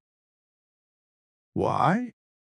Because all the fun was and is in the constructive thinking and not in the results. A past joy is of no more consequence than a past trouble. Retrospect is first cousin to stagnation, a saying worth thinking about. All this has been said before? Certainly. But it is worth reiterating as long as the foolish statement is reiterated that people do not want to think, that they find it hard and distasteful to think, and that they will go to all lengths to avoid thinking. The answer to the reiterated lie must be the reiterated truth. And the reason for discussing it again is that thinking, being the most important thing in life, as is admitted both by those who consider it fun and by those who do not, is worth thinking about, is really tremendously interesting to think about. It may be that our psychologists believe, as they sometimes teach, that you cannot touch this subject without running into complications. But for the ordinary man, there are no complications about it. To him, thinking is as simple as eating and more amusing. Let us then consider a few examples among the adults. When a man has accumulated 24 millions or so, we are accustomed to saying that he can enjoy only a small portion of them. We say that he keeps on accumulating not because God he wants the millions, but because he wants power. As he gets power, we see him reach for more power, and we say that he is insatiable. We do not grasp the essential fact that primarily he wants neither the millions nor the power, but the joy of getting them that lies in the joy of creative thought. The woman who goes in for society has the same motive and achieves the same result in kind. But both the man and the woman become restless, dissatisfied, miserable, the moment the achieving process comes to a pause in achievement. Yet we call achievement success. It is nothing of the kind. It is the achieving that is success, for success is in finding happiness and in nothing else. If you miss the joy, you miss all. All achieving and all its fun lie in the thoughts that precede and accompany it. Football is an interesting sport, especially to the players. But almost the moment a game is won, it ceases to be interesting. If this were not so, the victories of last year would be more interesting than the defeats of this. And they are not. If Yale loses to Harvard today, all details of the game are first-page stuff in New Haven, Yale's home, as well as in Harvard's home, Cambridge. Nobody would think of filling a first page there with details of last year's victory. Why? Because the joy of football is in the game and not in the winning. If this were not true, it would be more fun to have a team of supermen who could defeat any rival in existence without effort than to have a rival worthy in brawn and brain. Can you conceive anything duller in the world of sport than watching a game in which a super team is playing? Such elimination of competition would kill sport. As a bald proposition, this is sometimes hard to see, but you have only to look carefully again at your own experience. That the pleasure in anything is in the process of doing it, and not in the thing when it is done, is as true as that the pleasure in riding continues only while the vehicle is moving. Men who think otherwise retire from active life when they suppose they have done the thing they wanted to do, and have only to enjoy the wealth and the leisure they have earned. They become utterly wretched. They become nuisances to themselves and to everybody else. They develop diseases, if they do not get something else absorbing to think about. Without a vital interest, wealth and leisure will ruin any man. Why? Because thinking is not only all the fun there is in life, it is all we live for, all of us. Few things are more pitiable than the man who tries to get perpetual and satisfying joy out of past performances, even past triumphs. Men do not begin to live on reminiscences because they are growing old. They grow old because they begin to live on reminiscences. Give a man a topic about which to think, and he will not grow prematurely old. Often we mistake the thing that makes us happy. But is it ever far to seek? Isn't it always in the busy business of the mind? Can you imagine a heaven where there is no constructive thinking to do? Can you imagine a state where constructive thinking can go swimmingly on, that will not be heaven? Many years ago, a boy lived in a little oriental town. He grew up working at a common trade. He never made much money. He never held an office. He wrote no book, and he invented no machine. He was neither doctor, lawyer, merchant, prince, nor soldier. In early maturity, he was put to death for daring to think that certain popular superstitions were bunk and saying so. Yet it was he who put his hometown on the map in letters so big that it is known the world over. As for his name, you would hesitate to put that of any other human being beside it, as its equal in luster, and other persons have been writing books about him ever since. And all because he made the discovery that the happiness and welfare of a man lie in his thinking. The moment his thesis is stated as he stated it, it won't be necessary to mention his name or that of his town. He said, "The kingdom of God is within you." The kingdom of God, to most people who haven't been there, doubtless means, theoretically, that vague heaven of the future, the place where all happiness awaits us. But the very reason why we do not nowadays put people to death for thinking is that we are learning that he was right. Yet we say that people do not like to think. One way of saying it is to assert that they want only to be amused. Theatrical producers make a slogan of the phrase, "Give the public what it wants," and then try to eliminate from plays all material for audiences to think about. Motion pictures have been made upon the theory that they are necessarily for the lowbrow, because the lowbrow predominates numerically in the world. The notion is that the lowbrow is one who does not think. But if we adopt that definition, there is no such thing as a lowbrow. You disagree with this statement. and you find pleasure in disagreeing, then it is because the assertion stirs you to think. It is not in the disagreement that you find pleasure, no, nor in your feeling of superiority to the propounder of the thesis. It is just because you are proving the thesis itself by getting fun out of thinking. We have discussed together the popular superstition that thinking is hard work. The person who thinks so simply finds that the activity that does not tempt his eager thought is drudgery. Who is a bore? One who stirs in us no impulse to think. Why do we tire of reiteration? Because in it thought becomes static. Why do we rebel against creeds? Because they are simply the dead, finished results of yesterday's thinking, finalities in themselves, and have little to offer for today's fresh thought. Who is a dead man? One in whom thought has ceased, whether he is on his feet or under the sod. Who is a live man? One whose thoughts are afire. Who is the happy man? He who thinks. Why came the crossword puzzle? It is not an entertainment for the moron alone. Its fascination tempted the man and woman of brains. It stimulated thinking. Rudimentary, perhaps, but all growing things begin that way. Why did bridge live and mahjong die?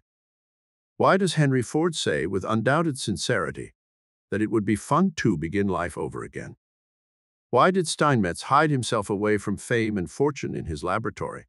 And why did Edison refuse to allow his hearing to be restored? All for the same reason. Because it is fun to think. More fun to think than not to think. So much fun that men cast aside an occupation that rouses little thought for one that rouses more.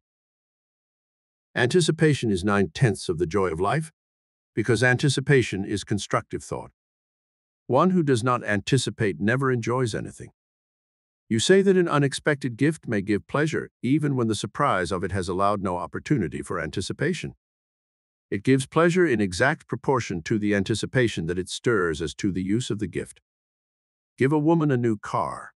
She rejoices in anticipated riding or parading. Give her the same car in a country without roads or spectators, and where is her pleasure in it? Elect a man to office. His satisfaction lies in his expectation of using it. Does applause please you and me? Only as it stirs us to build up in thought a further achievement. And he who learns that all joy lies in achieving through thinking becomes indifferent to applause, yes, and to censure. Have I a mind? I have not, my mind has me. Indeed, I am my mind. I am nothing else. Everything else I think I am is just that, merely what I think I am. Everything outside me is to me what I think it is. You know this. I am merely reminding you of it. If I have no thoughts about a thing, it does not exist for me. By deliberately cultivating constructive thoughts about an idea, I bring that idea into concrete existence.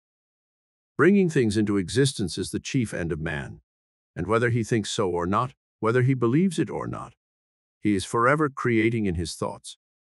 It is not merely man's business to create. It is his nature. It is his mission. It is his pastime. He can't help creating.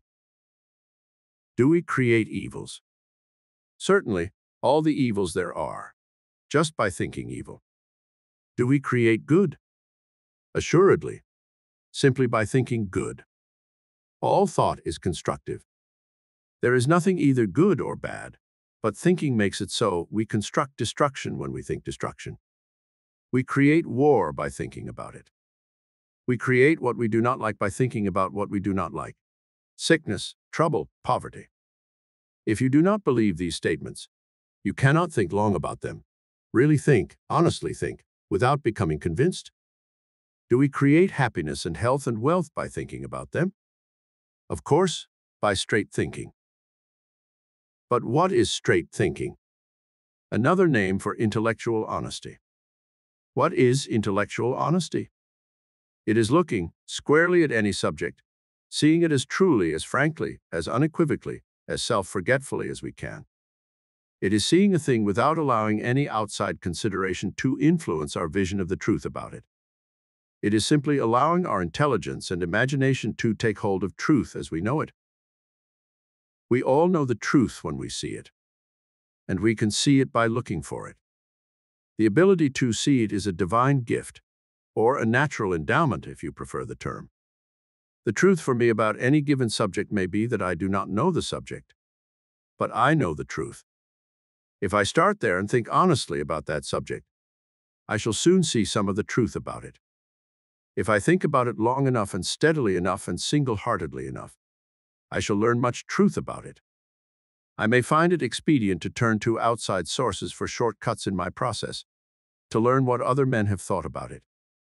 But if I am thinking truly, I accept only those thoughts of other thinkers that measure up to my standard of the truth.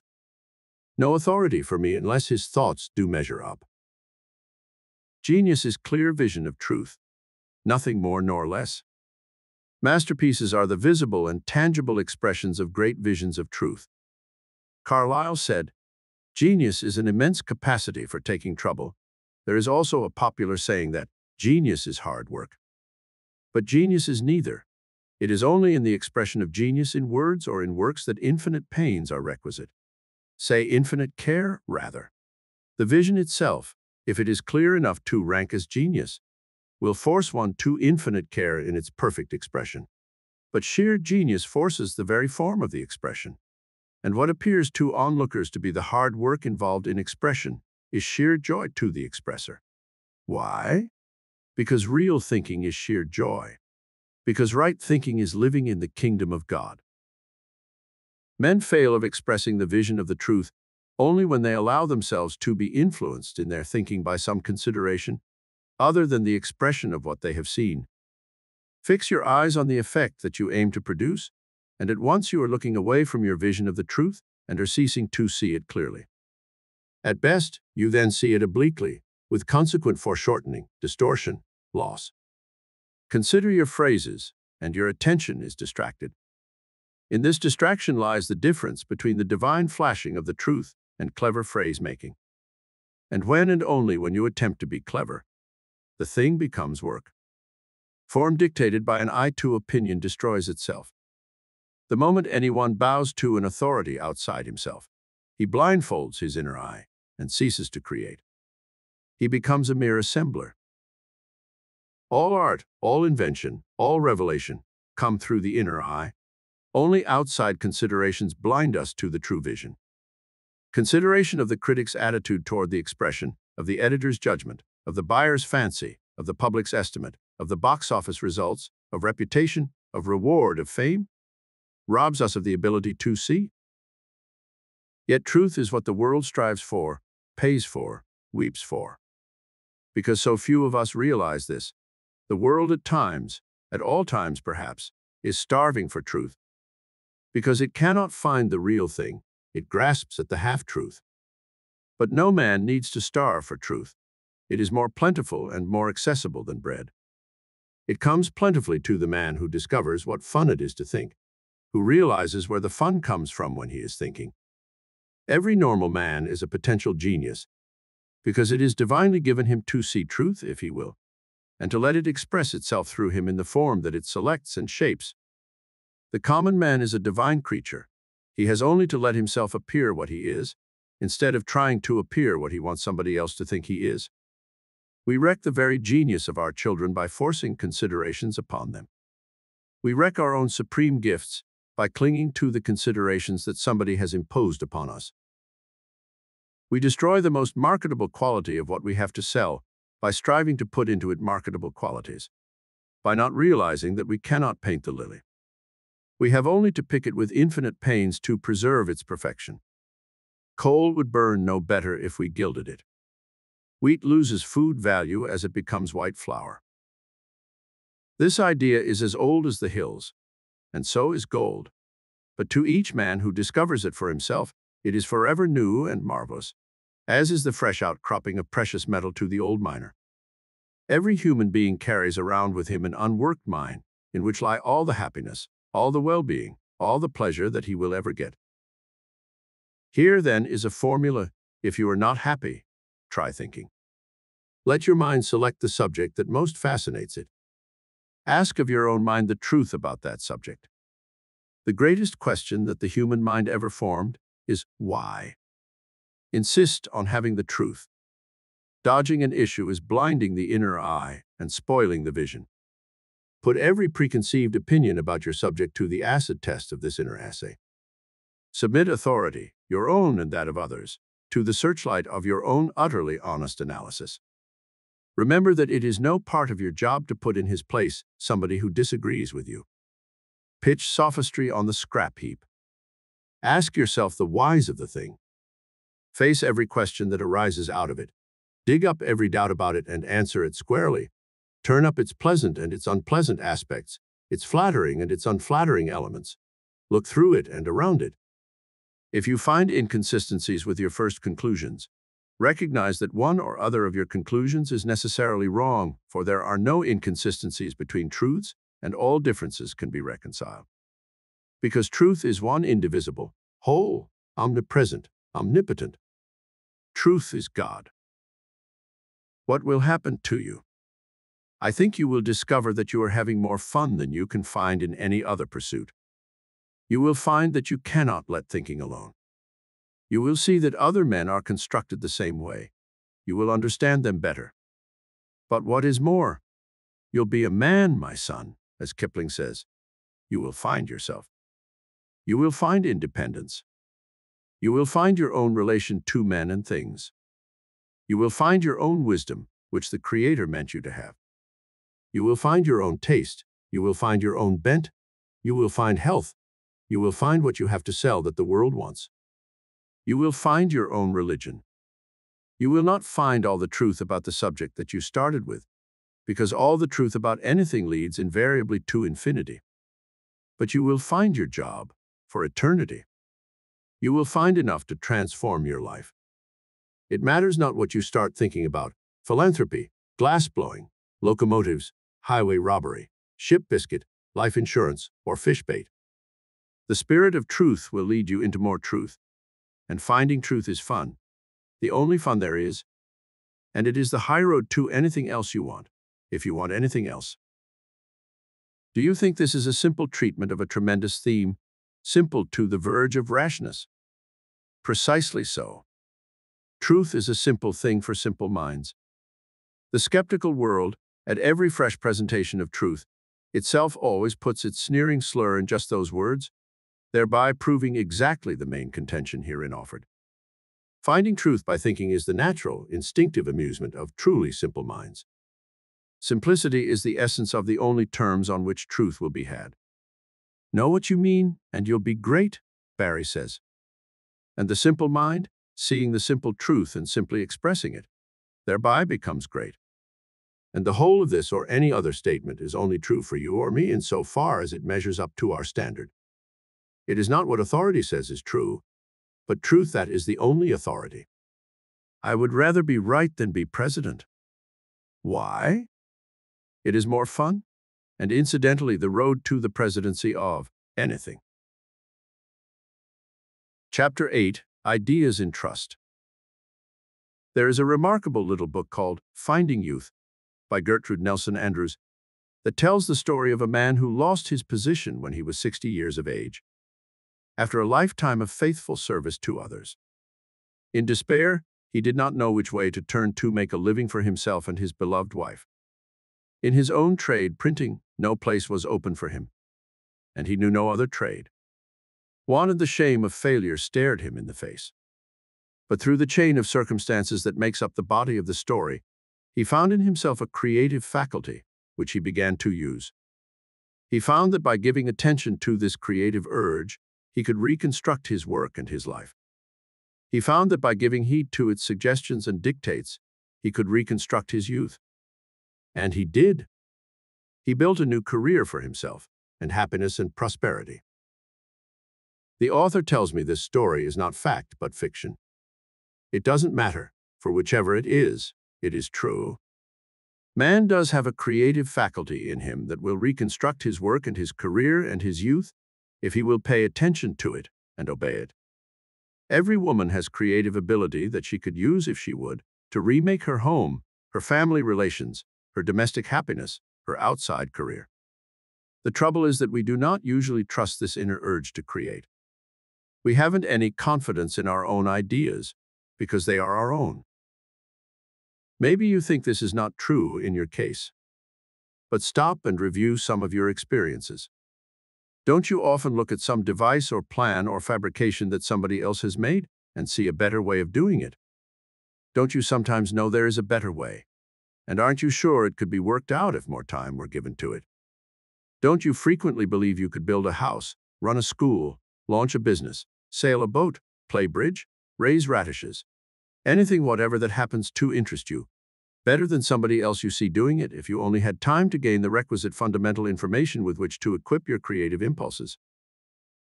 And haven't you had the experience of thinking of what seemed momentarily a good idea, then discarding it because it was your own, and so couldn't be worth much, and soon after finding that somebody else had conceived the self-same idea, used it, put it over successfully, and reaped the profits and the credit that might have been yours?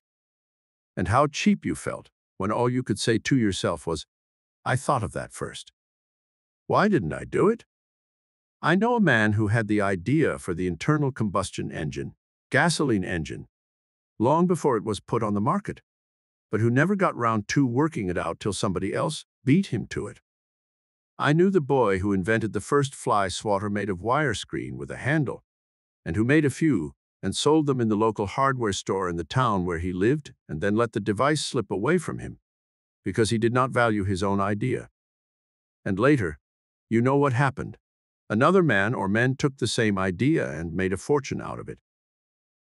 You know, it would be a good thing for every one of us about once a year at least to read over Russell Conwell's famous lecture, Acres of Diamonds, and Emerson's essay, Self-Reliance. Have you ever read them? Could you read them without a tremendous stir inside of you, urging you to go and do the thing that you wanted to do?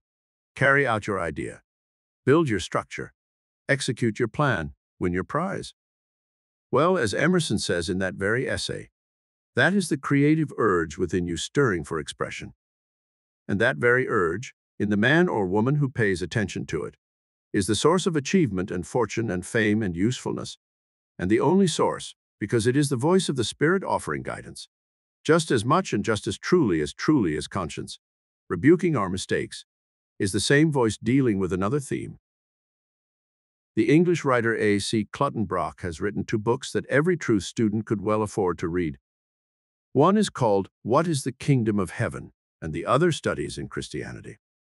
In one of them, he calls attention to the fact that every person has within him what might be called an artistic conscience that tells him what is beautiful. And he goes on to say that this is the voice of the Spirit within.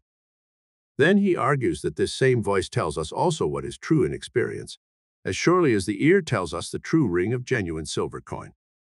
The same voice tells us what is right, what is kind, what is honest. And it is the same voice that tells us what to do and how to do it, that urges us to create useful, beautiful, amusing, delightful things. And if we only would listen. Oh, it's the tragedy of life that we don't listen. Perhaps it is your own personal tragedy at this moment that you are refusing or neglecting to listen to the voice that is telling you exactly what would get you out of your troubles and into your highest happiness, if you would only obey. And maybe you haven't the courage of your own ideas. Maybe you think they are no good because they are yours. Perhaps it never really occurs to you to trust them because they are yours. Perhaps you tremblingly guess that they might be some good if only somebody else thought so, but you don't dare to propound them or execute them or work on them because they are yours. But oh, my friend, they are not yours.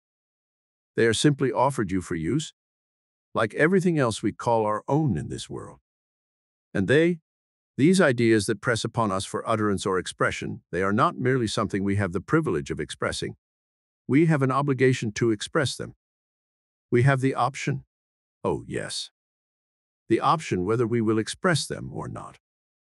We have the option whether we will do something worthwhile in the world's thinking, in invention, in industry, or remain merely followers and trailers of the men and women who do use their ideas and lead. Now the purpose of all meditation, of all going into the silence, of all listening for the voice, is to receive ideas. Sometimes ideas pop into our mind when we are not consciously seeking them. Sometimes they come as the result of deliberate seeking for them. Sometimes they come promptly and easily, sometimes after long labor and cudgeling a brain. And sometimes they come after we have given up the effort to get them. They just rise up out of the subconscious mind, like people whom we have invited to dinner, and who come after we have given up expecting them. Some of us study this operation of going into the silence, yearning and longing for the rewards that it promises, yet utterly overlooking the ideas that come to us in our silent thought, just because they are not exactly what we expected. I knew a man who was working on an invention. His purpose was so dear to him that he began to think that it might be wrong in him to cherish it. He was a student of truth, and so tried to practice the silence to learn what was right for him to do. But he found that whenever he tried to get still and listen, all he would get would be a mind full of seething ideas for his invention. He tried desperately to crowd them out of his thoughts, to think only of abstract good, to look for abstract guidance, but he found himself helpless against the inrush of ideas for his invention. Finally, in despair, he turned away from his efforts after guidance and went back to working out his invention, using with half a sense of guilt some of the ideas that had come to him when he was trying to meditate. And lo, his invention began to work out and ultimately became a success, and the inventor prospered. And then one day he woke up to the fact that all the time the voice had been trying to tell him exactly what he wanted most to know, while he himself had been trying desperately not to listen, or rather trying desperately to hear something else that he thought he ought to hear. That is a great trouble with many of us. We try so hard to hear something we think we ought to hear, or something we simply want to hear, that we fail to hear the actual voice at all. Inspiration, your own creative urge, waits in your heart, and it will transform your life, your career, your happiness, your prosperity, if you will only listen and let it. It will tell you what you want to know, or how to learn what you want to know. Sometimes it will tell you to go and learn what other people have learned and said or written about your problem. Sometimes it will tell you to go to work and do the best you can, and trust for results. Sometimes it will give you a great flash of illumination, with the whole plan of your enterprise complete in a picture before your inner eye. But usually it works for you a step or two at a time, and works as you work. Goethe, the famous German poet, expressed in a familiar verse one of the best of all methods of getting ideas, namely illumination, guidance. Are you in earnest? Seize this very minute. What you can do, or dream you can, begin it. Boldness has genius, power, and magic in it. Only engage, and then the mind grows heated. Begin, and then the work will be completed. That verse has a world of inspiring helpfulness in it. Goethe seemed to know how God likes to work with us. God has a way of helping us when we start to do something for ourselves. We get along better when we begin. We obey the commandments, the urge, the inspiration, begin to obey, and then the reward begins to come. Try that way. Results will surprise you. Of course, we don't rush to work things out in wood or steel or marble or printed page until we have first worked them out in mind. But begin. Begin with the execution of the first glimmer of your idea. And often it will seize the pencil or the chisel or whatever the implement or instrument of your craft may be, and do the thing for you, or seem to do it for you, and amaze you with the usefulness or beauty or both of the product. Trust the voice, believe in the idea, begin to work it out. There's magic in it. Chapter 9. Self-expression. We hear often enough that education is the bringing out of the pupil's ideas, inducing him to express himself, or better, leading him to let the spirit of truth within him express itself through him. I hear that my work in life is to express God, to let God express himself through me. I believe that, and I try to act upon it because I accept the idea that this power in which I live and move and have my being is God. Certainly, this is the power I call God. So God's attitude toward me is that of trying to induce me to express him. As I try to express his attributes, love, truth, life, wisdom, power, I invite God himself to express himself through me. Perhaps this idea will be clearer if we state it in another way. It occurs to me that the greatest happiness, yes, the keenest pleasure, if pleasure is what I want, is this expression of myself. God gives me that pleasure by inducing me to express myself. I learn tremendously as I endeavor to express myself. I become astonishingly happy. I find myself irresistibly attracted to God because He lets me express myself. And these things being perfectly obvious to me, it becomes suddenly obvious too that God's method is a singularly good one, that if He gives me education, delight, pleasure, by leading me to express myself, I shall be expressing Him still further and still better if I adopt His method with anyone whom I want to help. Instead of laying down laws, preaching, arguing, why do I not try to induce my friend, my pupil, my wife, my child to express himself? Why not try to help him bring out his own ideas and make them appear to him to be his own discovery, his very own?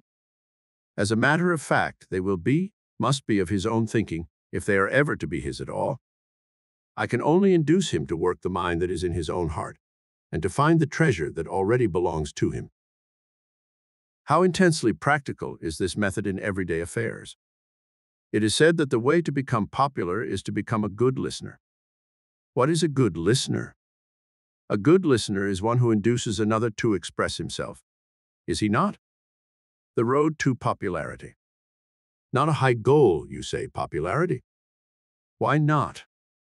To be truly popular is to be loved. If you love, you cannot avoid a return in kind.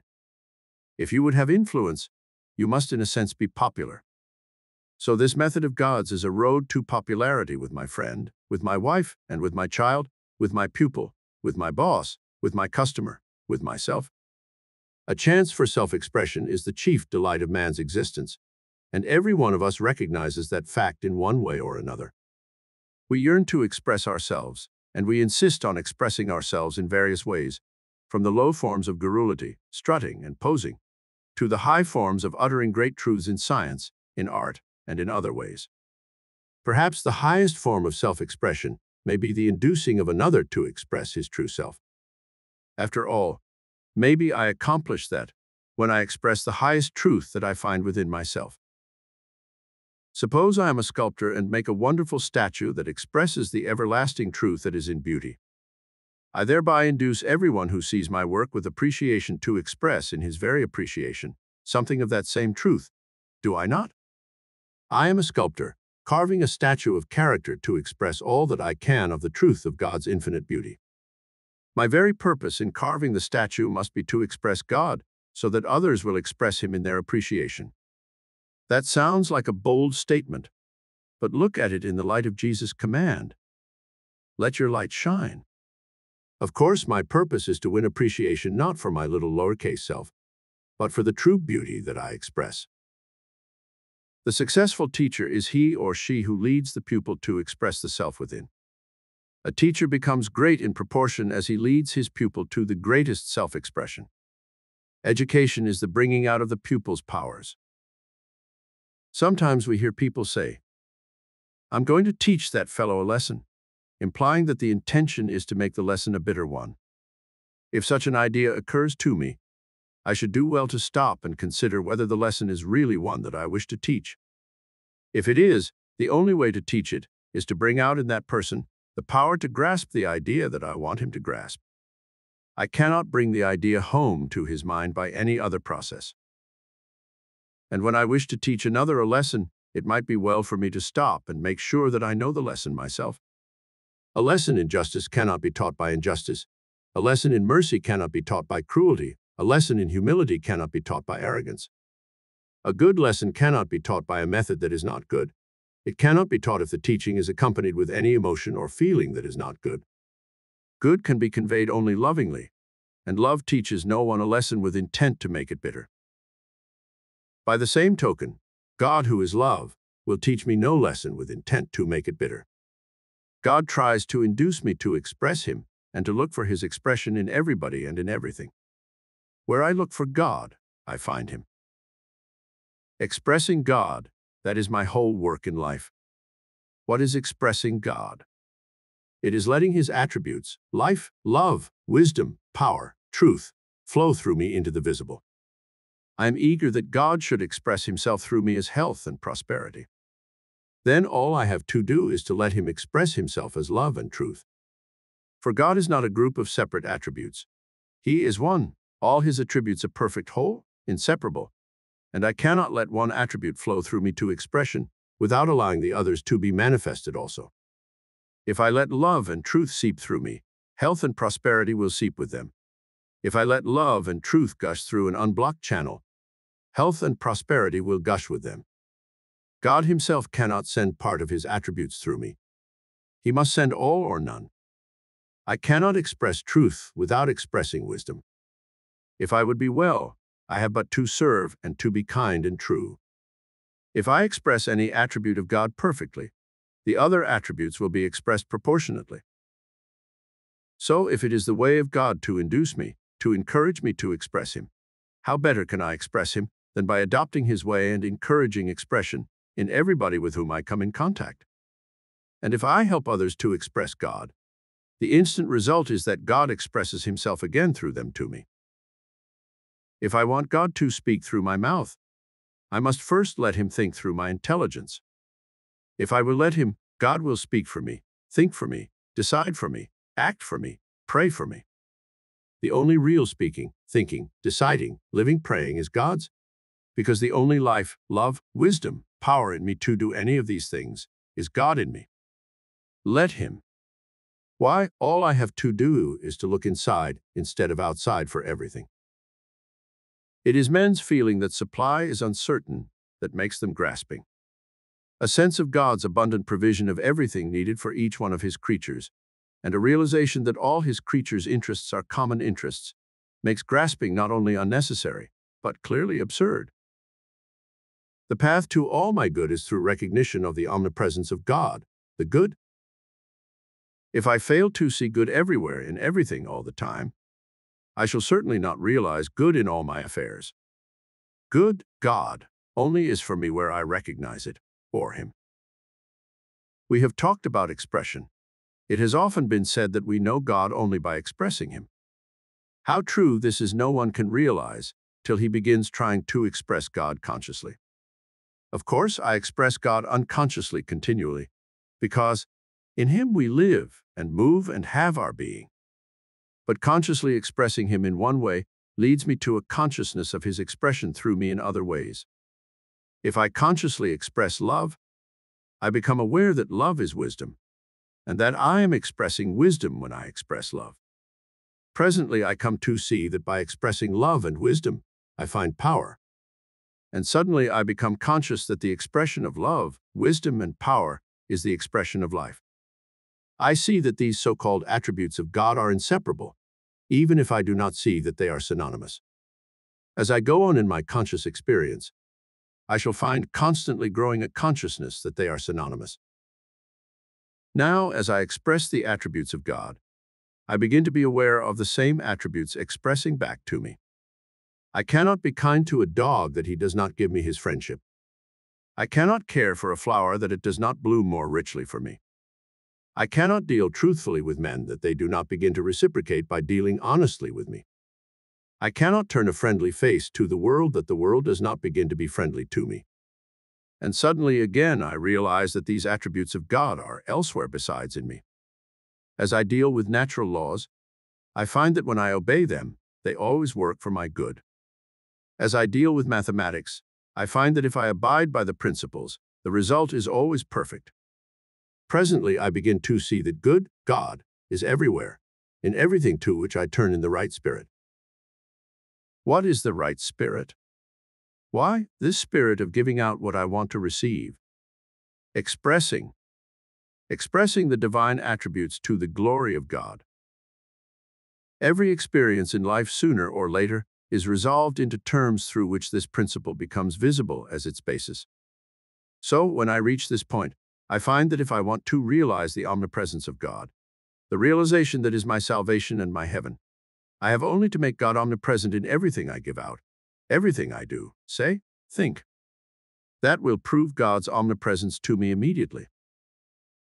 Stated in another way, it sounds startling. I have something to do with making God omnipresent. God cannot be omnipresent without me. I have everything to do with making God omnipresent for me. What? You exclaim. Do you control God? Why, yes, in degree. I'm God in expression. I'm that spark of God which is expressing itself in me, which is individualized in me. I find God coming back to me in every return expression that my giving brings to me. Do you doubt that, O timid one, who cringes and whimpers before the idea of a God of terror, who stands apart from you, outside of you, awaiting an opportunity to smite you for daring to take him at his word? Then let us go back and read the Bible in which the truth is unmistakably told us, and realize again that it is truths like this about you and me that make the Bible true, and that it is not the fact that they are in the Bible that makes them true. Startling thoughts, indeed, but they have brought us to the great fundamental truth of being. I am one with God. I am a spark of the divine, the same as God, his son, his heir. I am not separate from God. All that God is, I am. All that God has, I have. In limited degree, you insist. Yes, but I see no limit. I shall never see a limit. But see what a marvelous law this is. This simple little law of giving and receiving. I am perfectly sure that all I have to do is to begin living by it, and it will lift me to the heights, bodily, mentally, spiritually. It will give me wings. It will transfigure and translate me. See how marvelously wise was that simple man of Nazareth when he said so simply that what we want to have done to us, we have only to do to others. That was no moral epigram. It was a statement of law. How our realization of the wondrous beauties of the law of life, of the universe, expands as we come into this understanding. This is heaven. Heaven is where God is. Who is God? God is intelligence, truth, life, love. Wherever we find God, good is heaven.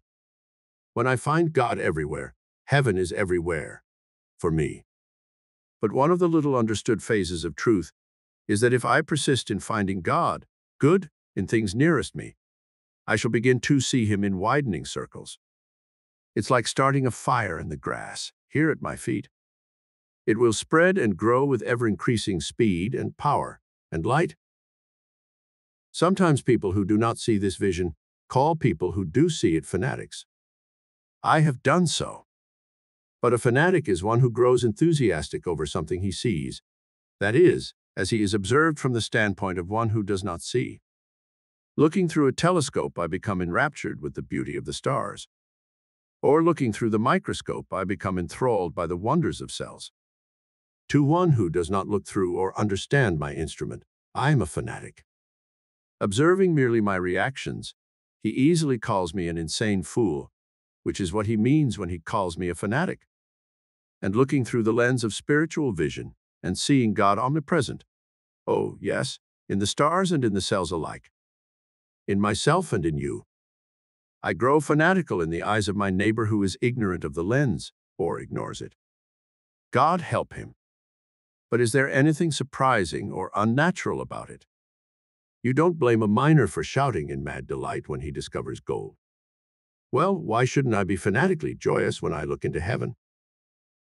What is heaven? The sum total of perfection. Whatever you like. Wouldn't you be a fanatic? Would you like to find it too? Well, begin looking for the omnipresence of God.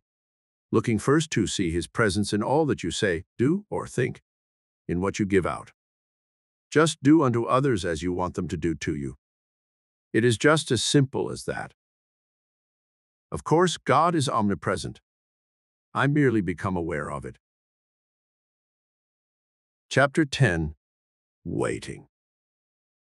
It is almost funny sometimes how we get ourselves all primed with good purposes, to love and trust, to give out what we want to get back, to do unto others what we want them to do unto us, and then the minute we find some trouble bobbing up in an unexpected way, we get all upset and confused and scared and grasp at the first expedient that suggests itself for combating infringement upon our rights, for getting our own way, for avoiding humiliation, for saving our face. It would be funny if it weren't so tragic. How we do despair at our failures, when we ought to laugh at ourselves. It seems sometimes that when troubles face us, our first impulse is to fight, resist, snarl, scratch, bite, strike, crush. We find it hard to understand why. We grow desperate with a sense of our own unregenerate condition, our ingrained wickedness, our wretched inconsistencies. If you are like me, or rather if I am like you, which I am inclined to believe I am, we both often wish that we could find some idea that we could cling to, some phrase that we could repeat, some reminder of our principle that we could use on all occasions when trouble appears, and that would start us off just right in dealing with it, some formula or recipe for immediate first aid that we might act upon until we had time to think, until we could bring up our reserves of experience and conviction and seasoned wisdom. Sometimes I think that that is what everybody wants most, a formula, a brief rule for first aid. I've found one that helps me. Maybe it will help you. It is no hurry, wait. That haste makes waste is an old aphorism. A common observation upon the person who says or does unkind, mean, or cruel things on the spur of the moment, without malice aforethought, is that he is hasty. Hasty words, hasty acts make trouble. Why? Because they are usually said or done without reference to the spirit within, in disregard of the still small voice. Of course, there are impulsive speeches and deeds that are good. There are instantaneous responses to unexpected situations that are exactly right.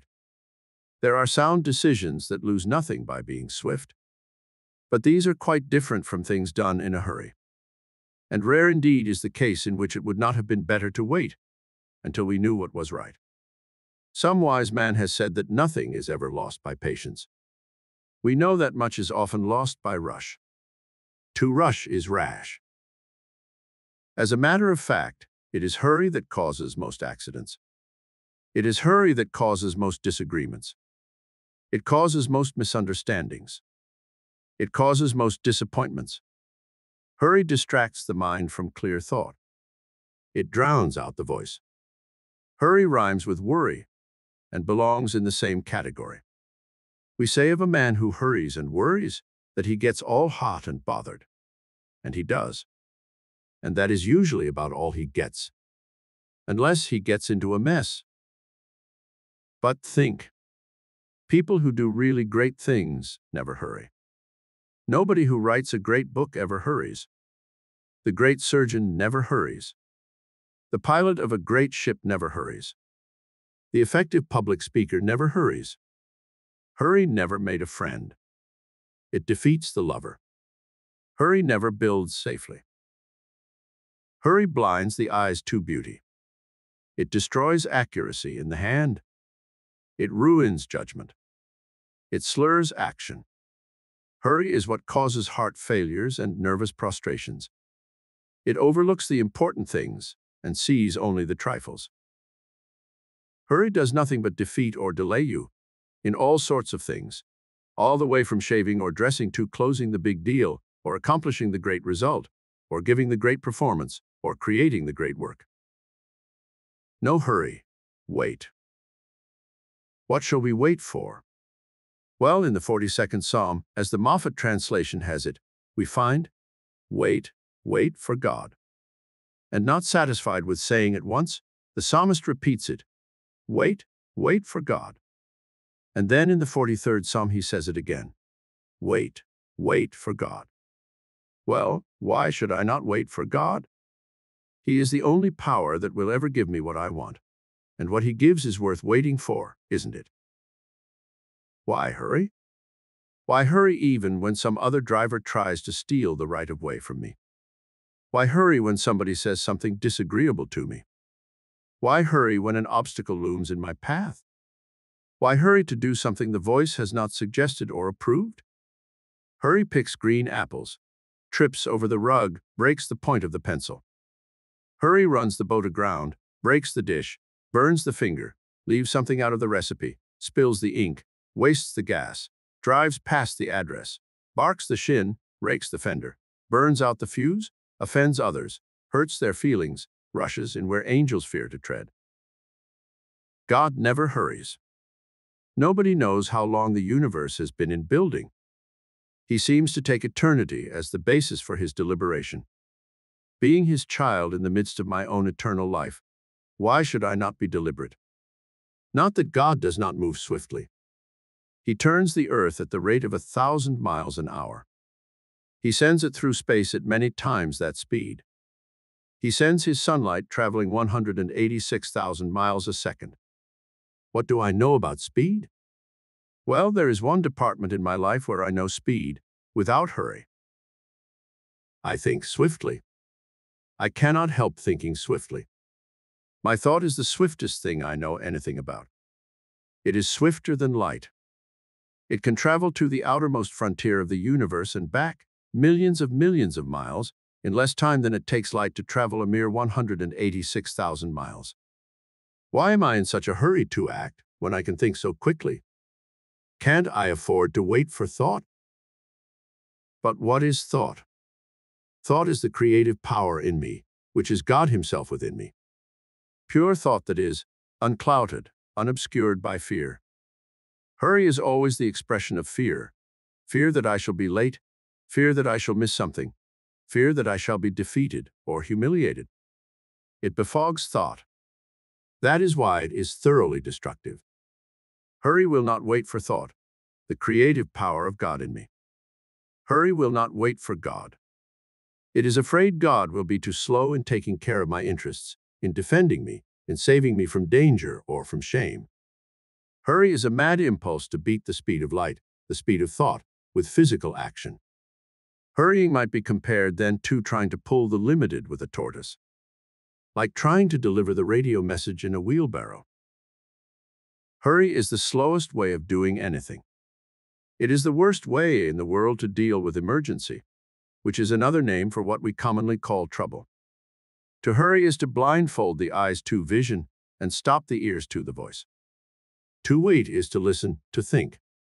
But you can think millions of miles across the world and back, and around and back, and across the universe and back, and straight through to God, all in the time it takes you to step on the accelerator, or utter the curse, or strike the blow.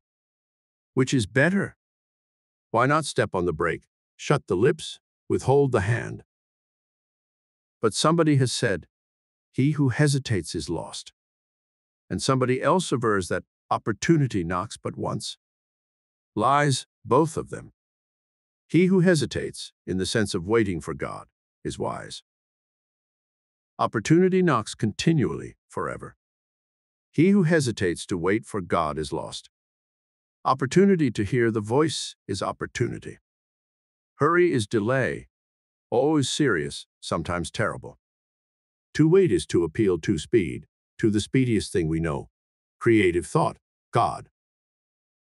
Just think how God waits, for you and for me. Chapter 11. Holy or Human. You try so hard to be holy that you forget to be human. That criticism was leveled at one of the most sincere church workers I know the other day. I winced for him, because perhaps the same thing might be said to so many of us by some of our critics, if they were frank with us. I got to thinking about it in the night. Do I have to be holy or human? Is it inhuman to be holy, or is it superhuman? I believe it is neither. Humbly, I believe the effort to be holy is the highest and best I can make, and certainly I am not very successful at it if I make the very people I want to help think that I am less than human. Holy means whole. That's the original Anglo-Saxon of it. It is from the old word hal, long a, which according to our way of saying it now would be hail. To be holy is to be hale, and surely there can be nothing less or more than human about that. I think sometimes that some of us build barriers between ourselves and others around us by being too sober and somber and grave and solemn about our chief concern, which is living a life. I know a splendid man, a minister of the gospel, who preaches some of the best sermons I have listened to for years, but who solemnly shakes his head over us almost the whole time that he is presenting his message. It is as though he either thought that we are a hopelessly bad lot, or is fearfully impressed with the awful prospect of life and death and eternity, or thinks it's going to be a narrow squeak for the human race to climb out of its present slough of despond. It makes no difference whether his sermon is a warning of wrath to come, or a joyous promise of peace on earth and goodwill to men, he solemnly shakes his head. Sometimes it is laughable, sometimes it is almost unendurable even to those who are predisposed to like everything this fine man says. I know it drives good people out of the pews. I confess that it has been a strong influence to keep me out of church on some Sabbath mornings. And I wonder, do I get solemn like that over my references to religion, to my relations with my Creator, to my prospects of future life, or to present work? If so, why? To be holy means to be whole, and to be whole means to be sound. I do not believe it is sound to be solemn over anything in our faith. I believe in a God who cares about me, who guides me, who provides for me, for my present and for my future. Why should I be solemn about that? I believe in a God who overcomes evil with good, and who will ultimately overcome all evil with good. Why should I be solemn over that? I do not like depressions, and I do not like rackets, and I do not like liquor, and I do not like ruthless financing. There are ever so many things that I do not like, but I am told that all things work together for good to them that love God. I see no reason for getting gloomy about that. I notice that when the saintly man or woman, or let us say the pious one, is presented on the stage or the screen, usually there is a strong tendency to caricature his or her solemnity. Why is it? You know, the clever caricaturist or cartoonist picks out the most prominent feature in the face he cartoons and emphasizes that till he makes his victim comic or ridiculous. It must be that solemnity is our religious look. If that kind of heavy gravity in a man whom I respect and honor makes me react unfavorably towards him, what sort of reaction do I induce in the average man, to whom I am just one more Christian? Of course, the stage and the movies are frequently unfair to us, but no comment they make upon us could stick if the feature they cartoon were not prominent in us. If I have any confidence in the faith that I profess, would not a cheerful attitude in the face of troubles be the most convincing thing I could offer to the men and women whom I want to influence? To be sure, a professionally cheerful attitude is about as offensive as gloom, maybe more so. But why shouldn't I be genuinely cheerful? Do I not believe that the promises are to be depended upon? Trust in the Lord and do good, so shalt thou dwell in the land, and verily thou shalt be fed. Delight thyself also in the Lord, and he shall give thee the desires of thine heart. It surely is not human to believe in such things as these, and then be gloomy about our belief. Maybe that's what our critics think. Chapter 12. Shall we be different? The poorest reason in the world for doing anything is that somebody else is doing it. Children have a name for the imitator. They call him a copycat. But isn't it a curious thing that the copycat habit is almost universal among human beings? What? Do I think I am not a slave to it? Don't I wear that monstrosity known as the derby hat when it is in, and don't I laugh at it when it is out? Don't I fence my lawn when my neighbor does, and take the fence away when he raises his? Don't I say the same things about newspapers, relatives, and sunsets that the leaders in my particular club, set, or party say? Don't I rise, sit, sleep, and eat as others do? Isn't it one of my aims in life not to be queer, that is, unlike others? Isn't it pitiful? I conform. I conform to style, to custom, to mode, to trend. As I think about it, I come upon a curious anomaly. The world cries out for originality, for something new under the sun, yet slaps at it instantly when it raises its head.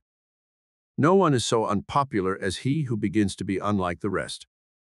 But no one receives such rewards as he who persists in it.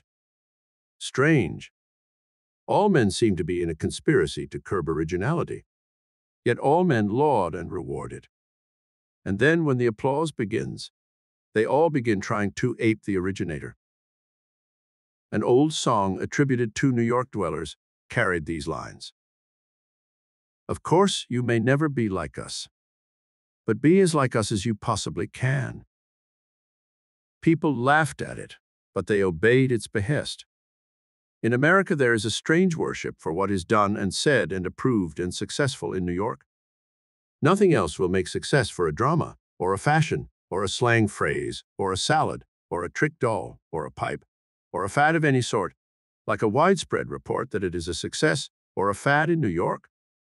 And New York imitates Paris, and Paris imitates Vienna, or did, and styles run in cycles when there is nothing left for style to imitate but itself, and we idolize antiques, and history repeats itself, all for the same reason. And then along comes a man or a woman who thinks, sees an inward vision, departs from custom, manner, and convention, and is first persecuted, then hailed as a new leader for a new epoch, and becomes something to imitate again. It has been said that genius is smashing the rules. That may be an inadequate definition. Most definitions are inadequate. But it is a fact that no genius ever observes the rules. The rules. What are they? Summed up, they would read, "Do as I do, and depart not, lest you become conspicuous." And herein is another marvel. Most of us seek fame, reputation, the limelight, notoriety, yet we fear to become conspicuous because of a difference in our neckties or in the cut of our evening clothes. Constantly we strive to lead, yet forever we trail. We dream of the world's eyes turning our way, yet we strive to remove every reason why they should. We are as like as the successive impressions of the proverbial rubber stamp, which differ only as they grow paler after the inking. What does it all mean? It means not only that we are following a method that is wholly wrong, but it means also that we are flinging away our birthright, the one thing that makes us worthwhile, the one thing that makes us men, the one thing that proves us to be sons of God. We are flinging away the inner leading and looking outside for everything, from the shapes of our forks to our moral standards.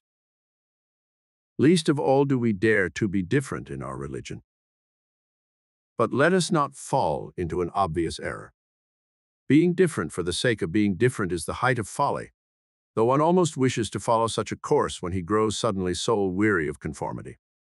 The fact that most men drive on roads is no reason why I should drive in the fields. That most men live in houses should hardly suggest to me the advisability of living in a eave. Men have tried such methods in their search for originality.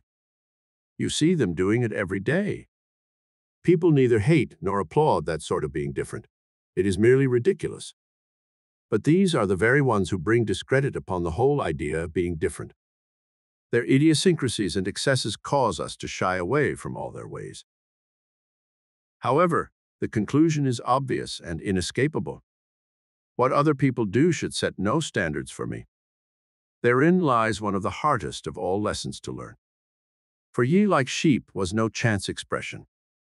Salvation itself lies in being different. But how am I to take thought and be different, without being different for the mere sake of difference? I am between Scylla and Charybdis. How can I escape? There is but one way. I shall escape by turning from a wholly false standard to the true one. I shall find the true standard just where I find everything else that is true, in my own mind, if I will only look there, look steadily, and be willing to see. It is said of Emerson that no matter what subject he started to speak or write upon, it always led presently to the presentation of his one great theme. The same is true of all of us. No matter where we start or which way we work with any given question, if we are honest, it will always lead us to our great theme, consciousness of the omnipresence of God. Do we need argument to convince us that God is everywhere and in everything? No. All we need is to look and see. He is here in this question of conformity compared to originality. And when I begin to see him in the question is settled. No question can exist when I see it clearly. It becomes its own answer.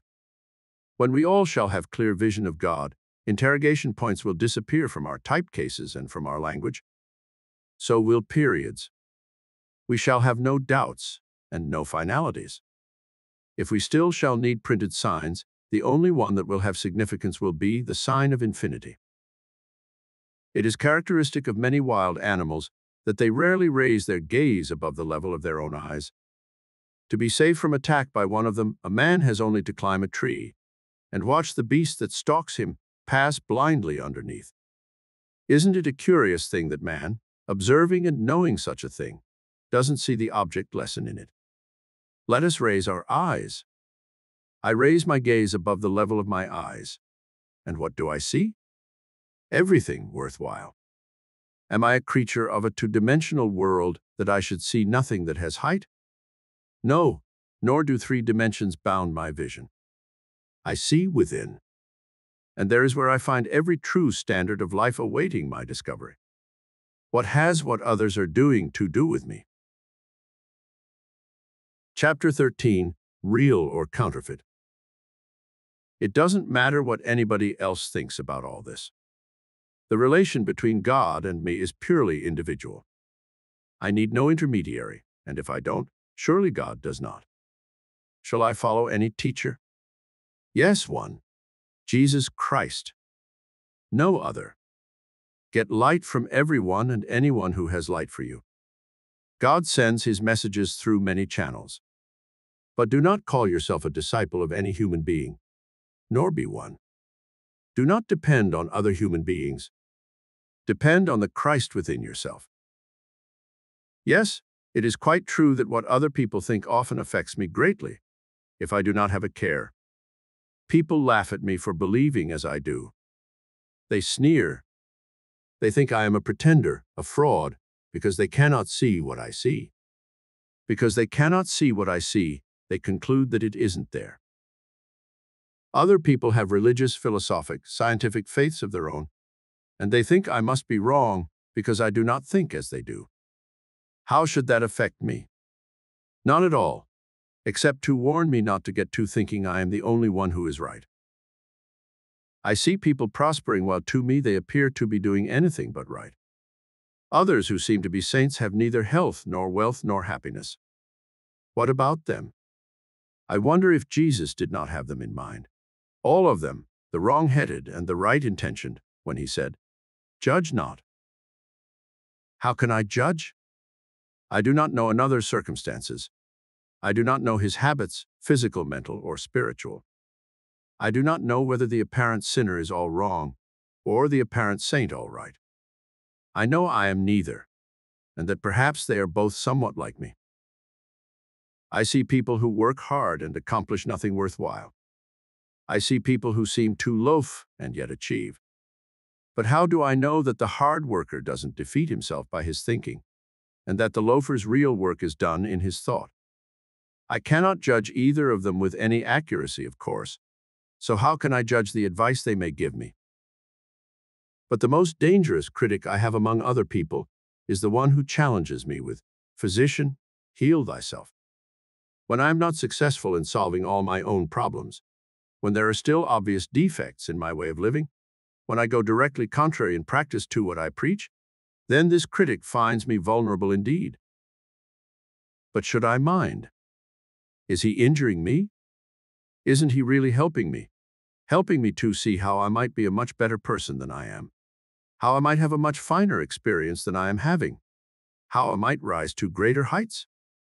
His criticism may sound destructive, but if I see it as constructive, I shall simply gain by it, perhaps immeasurably. What makes me wince when I am criticized unfavorably? Well, probably the same thing that makes me glow when I am praised. Vanity. I can't stand criticism because I can't bear to have anybody think I am not a wonderful fellow. Well, what does that indicate? That I want people to think I am a wonderful person whether I am or not. What kind of an attitude of mind is that? It is not even common honesty that wants to be thought better than it is. If I try to make impressions on other people that do not represent the individual I really am, then I am a counterfeiter, am I not? I am quick to see counterfeits in other people. I wonder if there is anything in the idea that we see in others only what is in ourselves. Some writers have said that vanity is the chief of all human motives. Some moralists depend almost entirely upon their ability to appeal to the vanity of other people in efforts to influence them. Flattery is the main stock in trade of many a salesman. When we fall for it, what does it make us out to be? Counterfeiters. How quickly we should be warned of the weakness in ourselves, of the danger we are in, when either blame or praise affects us too much, particularly when we know that we do not deserve the praise or the blame, and when we begin to fear that we shall not get credit for something we have said or done that we think was well said or done. We shall sometimes be applauded, sometimes hissed, whatever we do. People will attempt to judge us. Sometimes they will be nearly right, sometimes wholly wrong. Should we be much affected by their verdicts? Probably the estimate others make of us is never accurate. Then if we accept it, knowing that it is not accurate, what do we become? Counterfeiters. Sooner or later, a counterfeit is always discovered for what it is. When the glitter is not really gold, when the metal is pinchbeck, when the fabric is shoddy, when the life belt is stuffed with sawdust, the gas mask made of ersatz, eventually it appears. People know. Be sure your sin will find you out is no joke. On the other hand, be sure your virtue will find you out too. Not only should you not, but actually you cannot, hide your light under a bushel. There is a kind of modesty that is false. Also, there is a dishonest modesty, a modesty that evades facts, that tries to make itself out something it is not. Modesty as a mask is contemptible. Modesty as a pretense is ridiculous. After all, why should I be modest? Why should I think about modesty at all? I shall not, unless I am consciously trying not to show my vanity. No, we cannot mind what others think about us or about anything else. That does not mean, of course, that we should be inconsiderate of their beliefs. Far from it. It does not mean that we should be intolerant of their opinions. We haven't time to be either. Our business is to be loving, serving, trusting, going about doing good. What have vanity or modesty or fear of criticism to do with those aims? Not one thing. They belong to a world of false appearances, a world of counterfeits. It all comes back to the same thing always. I am only concerned to be, to go, to do, to give, and not at all with anything else. I am not concerned with conditions, circumstances, environment. They will become all that heart can desire when I myself am right. And that means when I myself am genuine. How can I be genuine when I am full of pretense and the desire for approval? Why? I can do all things through Christ which strengthen me. The Father abiding in me doeth his works. What will people think? Public opinion. Under a banner with that device, we should be no better than slaves. What do I think should be my standard. That is, what do I think deep down in the silence, at the bottom of my own heart, where my honest opinion of myself and all my works expresses itself in no uncertain terms. No shame will ever come to me from ridicule that will equal the sense of shame I suffer when my own heart tells me I am a fraud, a counterfeit. And no applause will ever be so sweet as the sense of rightness, spiritual health, that I get when my own heart tells me I am sound. Kipling says that triumph and disaster are two impostors to be treated just the same. That is never truer than when the triumph or disaster is to vanity. Vanity is the impostor of impostors, the arch-impostor. It is the arch-swindler, the arch-counterfeiter. Chapter 14. Maps and Instructions. Did you ever start out on a cross-country trip of 100 miles or more, from a height which gave you a view of the whole road you had to travel, from beginning to end? It would be a high mountain indeed that would give you such a view. There are doubtless places in our Rockies from which we can see the country for long distances, sometimes perhaps for 50 miles, maybe much more. Sometimes the air is so clear that distant things seem much closer than they actually are. Sometimes we can actually see the road itself, its turns and twists, its straight stretches, its climbs and descents, its bridges, the towns along the way, even the detours, so far ahead that we can anticipate nearly all the conditions we shall have to meet on the way to where we plan to go. But usually the road ahead of us is no such open path. Usually we get out the road map and study it, and lay out our route by what somebody else, the map maker, tells us is the most practical, the most direct, the easiest way.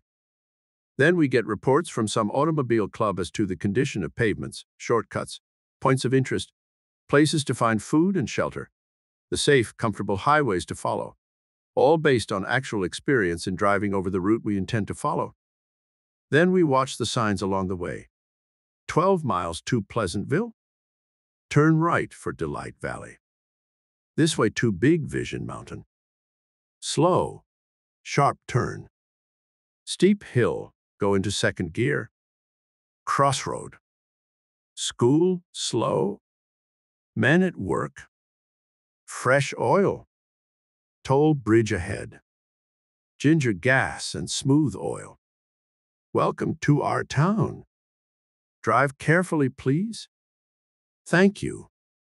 Road signs these, put up by people who came this way before we did, and who made it their business or thought it a privilege to make the road safe and easy and pleasant for us.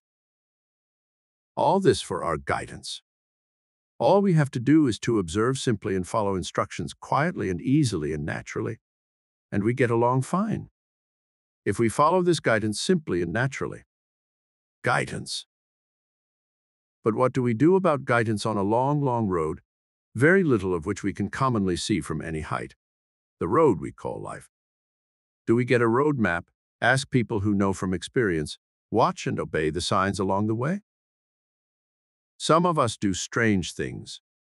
Some of us spend hours, weeks, years turning over road maps, skeptical concerning their dependability.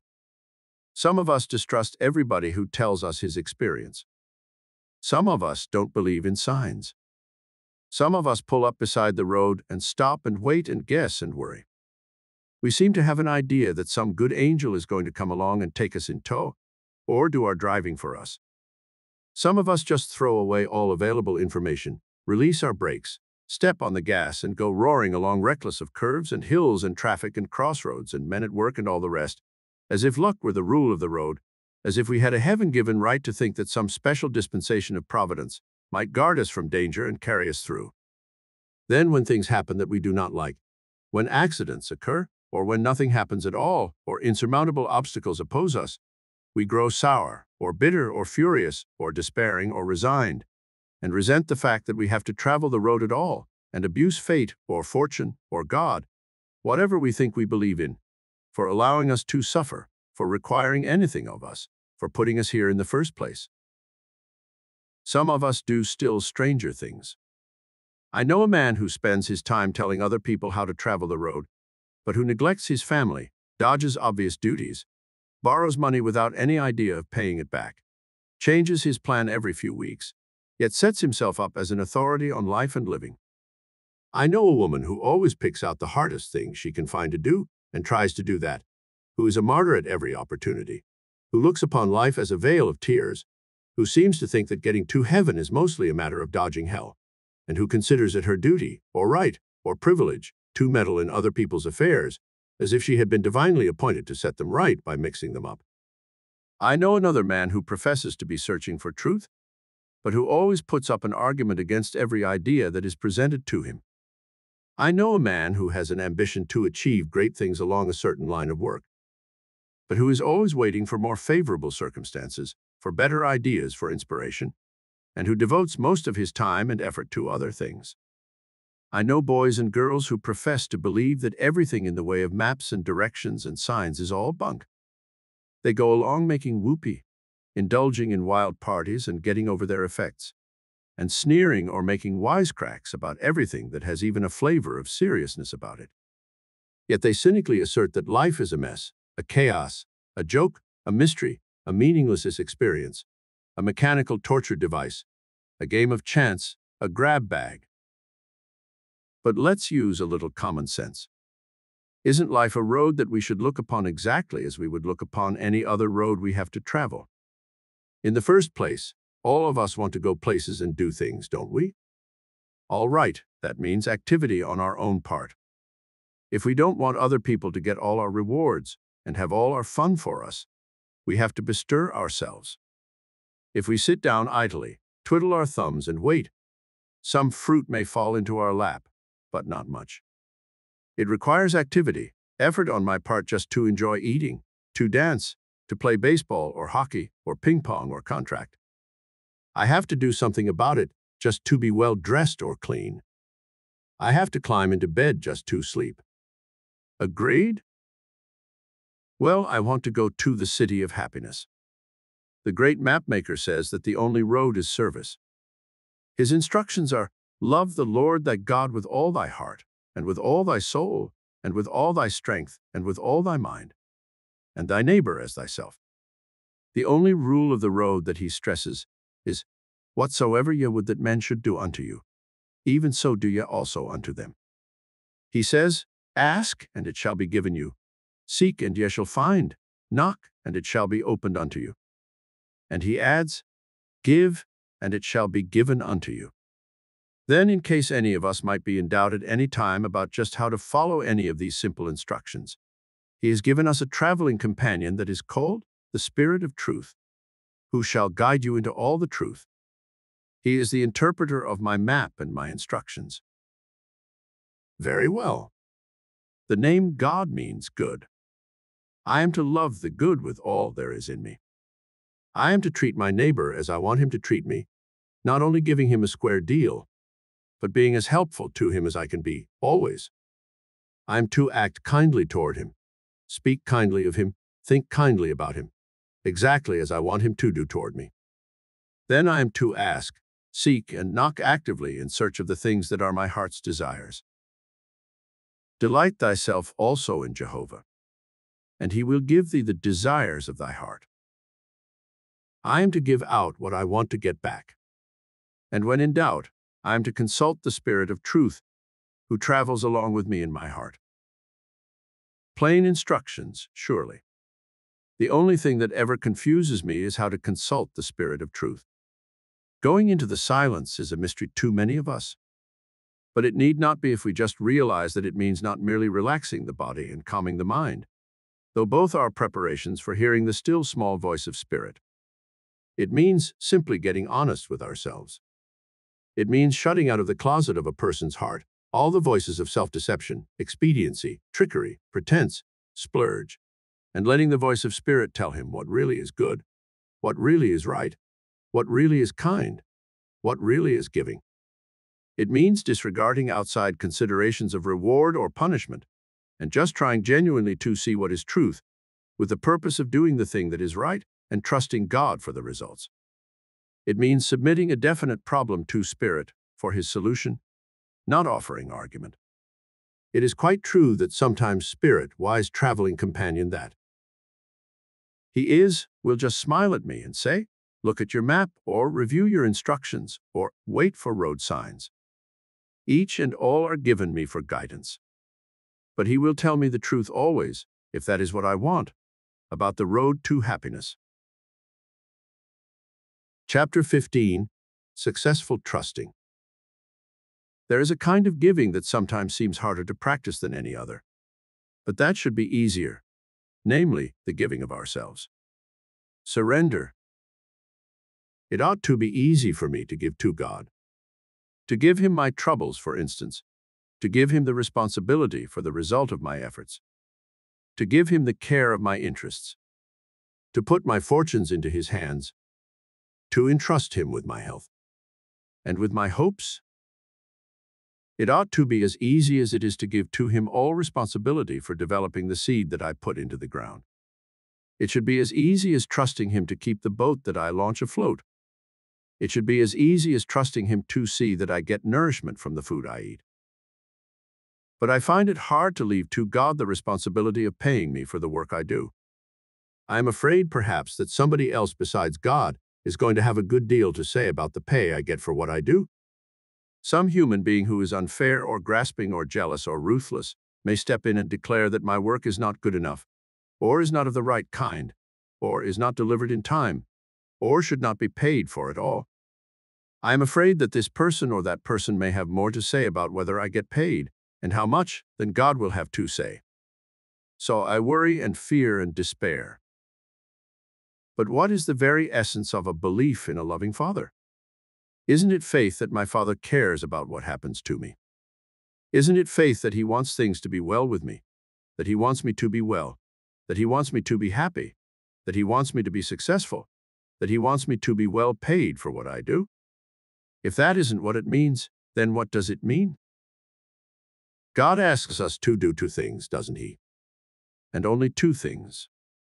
Love and trust. Love him and his other creatures, and trust him for the result of loving. What else does he ask or command me to do? Aren't all the rest of our instructions simply echoes of these? Well, if that's all I have to do, what's hard about it? Don't I merely make it hard by thinking it must all be much more complicated than that? Don't I make it hard by trying to hang on to something more than that to do? Don't I cling to the idea that my whole duty cannot be comprised in any such easy, happy, delightful obligations as just loving and trusting? Isn't it my trouble that I can't quite bring myself to believe that results will come from just loving and trusting? Results in terms of my heart's desires. Well, if that is true, then I'm not really surrendering to God, am I?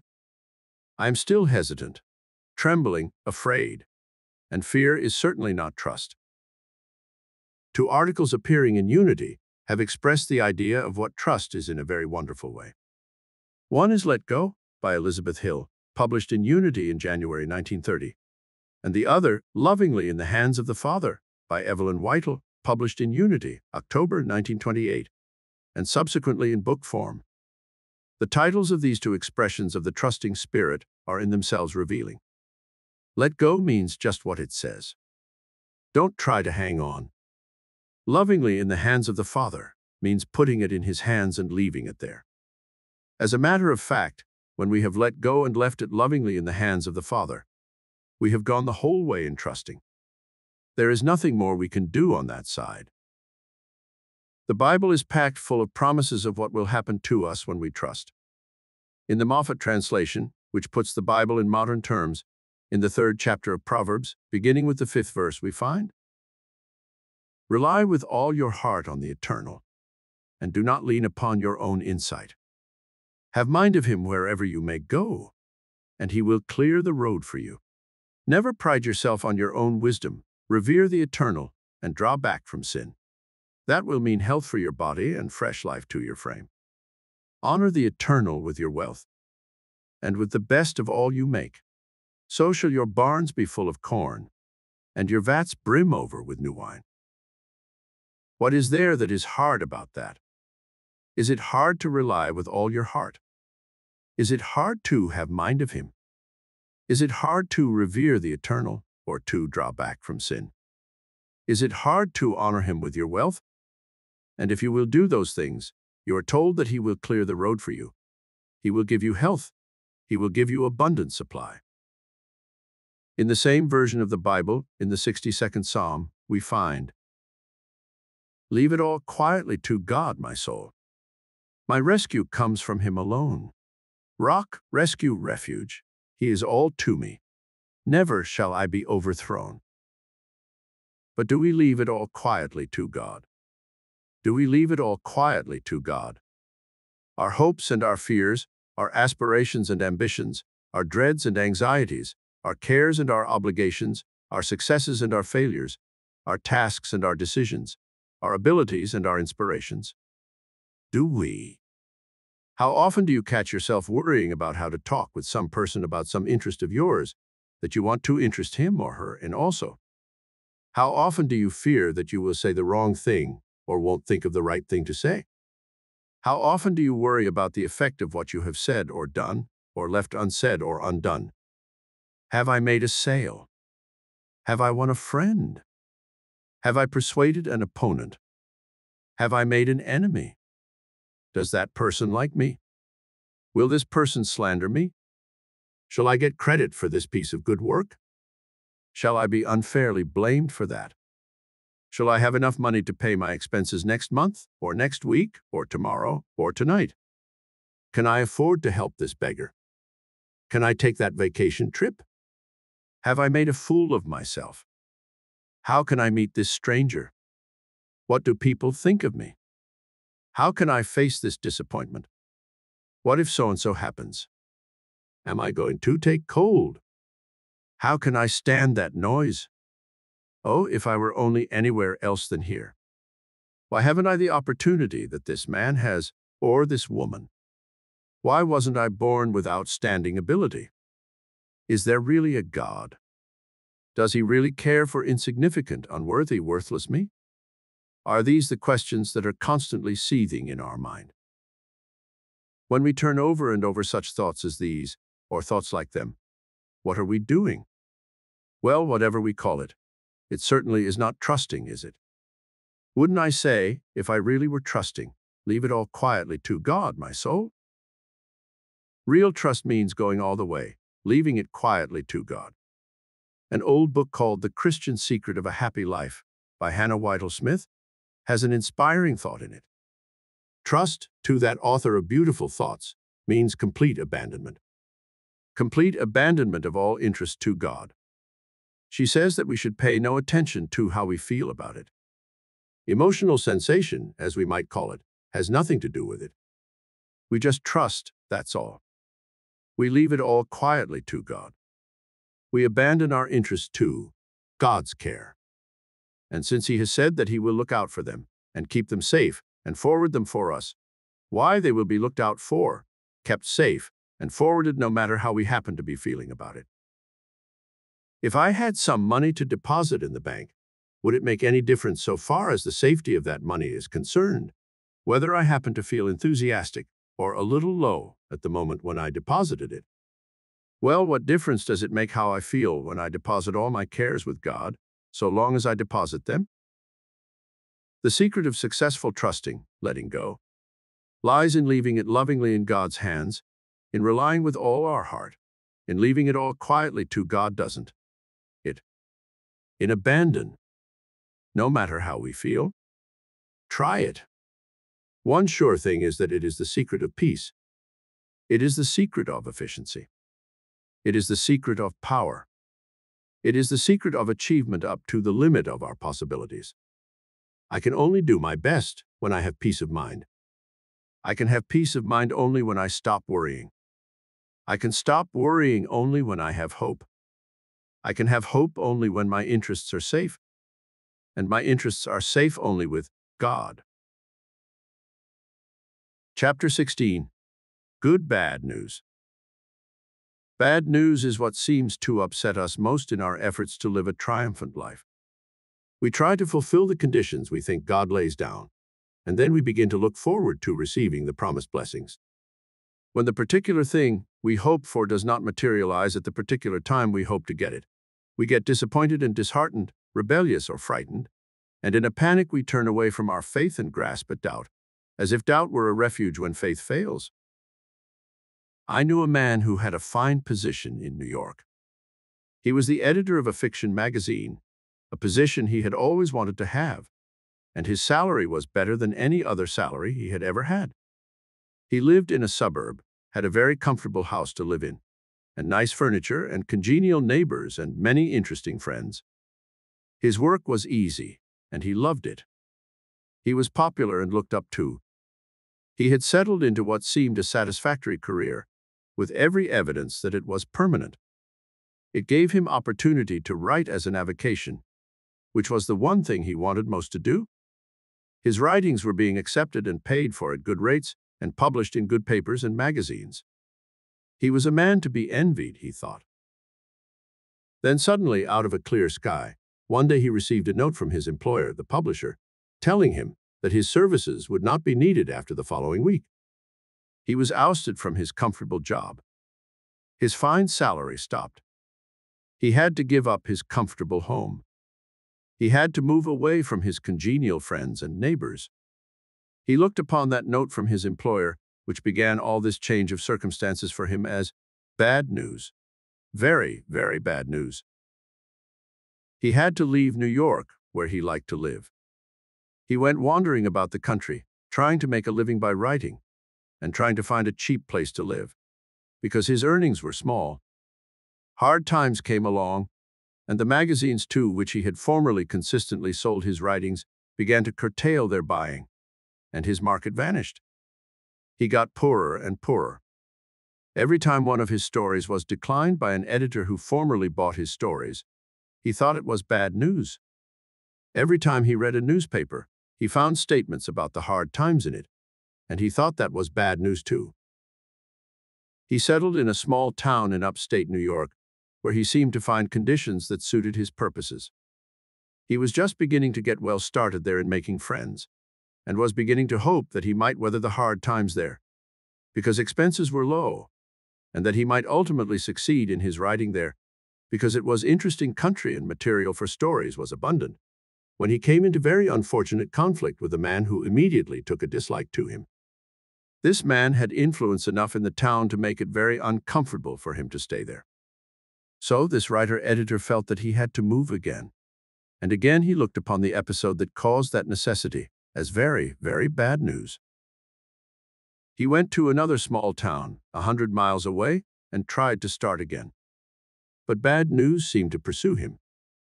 Still his stories would not sell. Still the times were hard. Then one day he met a motion picture producer who was making a series of pictures up there in the countryside, and who needed just such a man as our editor-writer was. The motion picture man hired the writing man, and things seemed rosy indeed. The work was novel and interesting, and the pay was better than any the writer had previously received. Everything went well for a few weeks.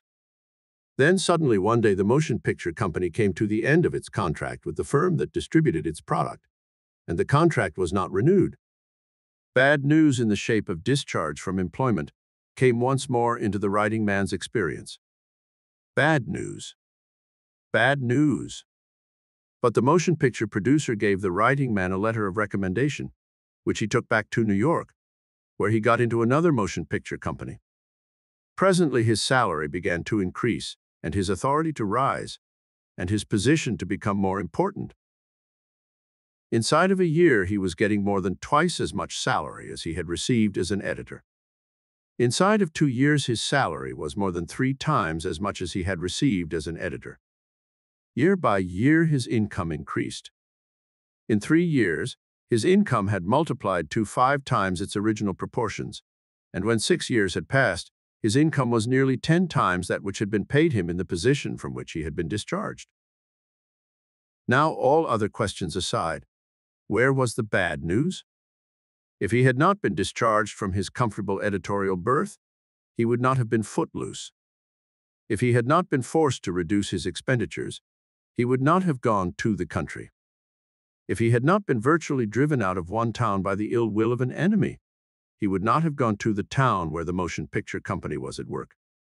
If he had not failed to sell his stories to the magazines, he would never have taken a first job in the movies, and if the first job in the movies had not come suddenly to an end, he would never have gotten the later bigger ones. Bad news. What is bad news? This sounds like a chapter of accidents, but its meaning seems fairly clear. Bad news may not be bad news at all. It may be good news. It depends on how you look at it. It depends on how long you look at it. It depends on what you do with it, what you do about it. Instead of taking news that disappoints us or postpones events for which we are wishing as bad news, why not look more closely to discover just what it means? Why not take it for granted that it is good news? Good bad news, we may call it, if we are permitted to be whimsical. Why not take it for granted that all news is merely directions for the road that we want to travel? When you are driving cross-country, you come to a stop sign. You don't think that is bad news, do you? Of course it isn't. It is merely the best way of telling you that you have come to a highway, where the best way to avoid an accident is to stop till you are sure the road is clear for you to go ahead. Or you come to the top of a steep hill, and the safest thing to do is to go into second gear and go down slowly. Or maybe you have come upon a detour sign. Is that bad news? Maybe it seems so sometimes. But it simply tells you that a side road is the best way to get where you want to go. The detour and the stop may seem to delay you, but not so long as getting stuck in mud or sand, or turning back from a washed-out bridge, or having an accident would delay you. So the signs are good bad news. A large part of the news we get seems bad to us at first. But if we will look upon it as good, it will turn out to be good. There is all old saying, it is an ill wind that blows nobody good. It might be changed to read truthfully, it is an ill wind that does not blow good in the end. Paul says, overcome evil with good. Did you ever think of overcoming bad news with good, that is, by just seeing it as good news from the start? Surprising good news sometimes, of course, but nevertheless good. You will be astonished how suddenly and surely all bad news will be transformed into good news when you are determined to see it that way.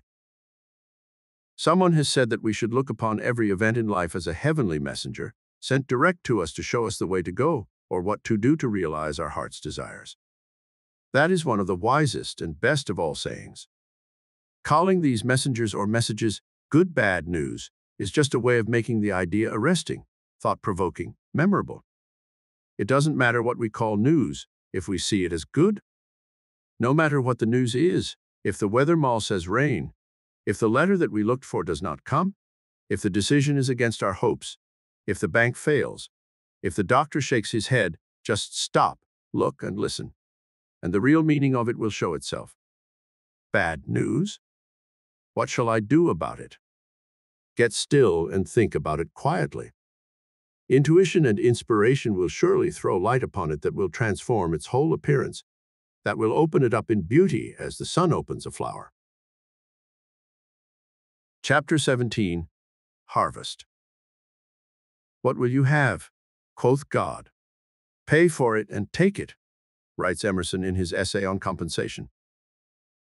And again, men suffer all their life long under the foolish superstition that they can be cheated. But it is as impossible for a man to be cheated by anyone but himself as for a thing to be and not to be at the same time. There is a third silent party to all our bargains. The nature and soul of things takes on itself the guarantee of the fulfillment of every contract, so that honest service cannot come to loss. If you serve an ungrateful master, serve him the more. Put God in your debt. Every stroke shall be repaid. The longer the payment is withholden, the better for you, for compound interest on compound interest is the rate and usage of this exchequer. Other sages have said the same thing in other terms. But always the tenor of the teaching of great students of life is that you shall be recompensed for what you do in terms of your heart's desire. Somewhere else Emerson says something to the effect that the good man cannot escape his good. In the 3D chapter of Proverbs, Solomon bears witness. He blesses the good man's dwelling, and wise men come to honor. In the 4th chapter, the course of good men, like a ray of dawn, shines oil and onto the full light of day. In the 10th chapter, the Eternal never stints an honest man, and the hopes of good men end in bliss. In the 11th chapter, the path of a right-minded man is cleared by his own goodness, and the good man is brought safe out of adversity. I quote from Moffat's translation, because the words in modern language become suddenly striking sometimes, when passages from the older version seem overfamiliar.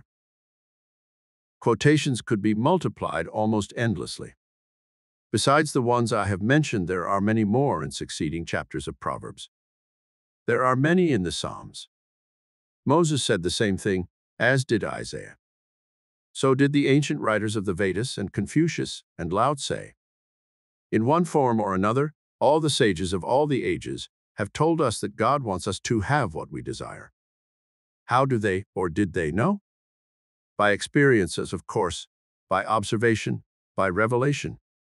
Just as we can know if we will fulfill one condition. As Kingsley said, be good, and let who will be clever. That's the single condition of our finding out. We don't have to take Emerson's word, or Solomon's, or Lao Tse's. The proverbs of a people always contain the distilled wisdom of its great men. No proverb that is not true can live very long. Be good and be happy is a proverb. It has been ridiculed endlessly, but it is still alive because it is still true. It is a demonstrable axiom. But we have a habit of thinking that maybe there's some kind of catch in promises like that, some kind of string tied to them.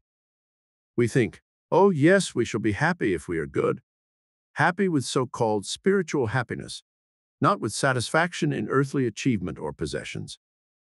But when we think such a thing as that, we are virtually calling the world's sages cheats and swindlers and confidence men, which they are not and never were. They meant what they said exactly as they said it. Cowards have twisted the old promises and explained them and perverted them and hedged them about with ifs and ands and peradventure s and maybes and perhapses, because they have not dared to claim these promises for themselves, because they have not wanted to fulfill the conditions, because they shrank from committing themselves, because they feared the sneers of doubters and skeptics. Sometimes even preachers in the pulpits of our churches sidestep the promises, dodge any statement of belief in them, undertake to explain that they do not mean what they say, that they mean something else. But the honest man who reads the Bible with clear eyes and an open mind cannot escape the fact that it is packed with promises of recompense for plain goodness in terms of his heart's desires. Ask whatsoever ye will, whatsoever ye shall ask in my name. We shall reap if we faint not. Whatsoever he doth shall prosper. Take the good book and thumb it over with some notion that it actually means what it says, that it records the genuine experiences of men with God. You will find that it sets forth what we could say with all reverence in modern parlance is a square-shooting God, a God of his word. But better even than thumbing through the Bible is putting it to the test. Have you ever tried making a soft answer to an irate traffic officer? Have you ever tried doing the fellow a good turn who has been trying to injure you? Have you ever tried promoting the interests of a rival? Have you ever let the other fellow have the credit that rightfully belonged to you? If you have, can you honestly say that so-called spiritual satisfaction is the only recompense you have received? That's a challenge. Answer it. Not to me, of course, to your own heart. Do you know why we sometimes think no reward comes from doing right? Just plain right, without regard to anything else. It is because we look for some immediate return from the person or persons who receive the benefit of our act or acts. That's why we take too narrow a view. We forget about the bread cast upon the waters, we overlook the dollars and cents value of reputation, of repeat business, of the satisfied customer, of commercial credit.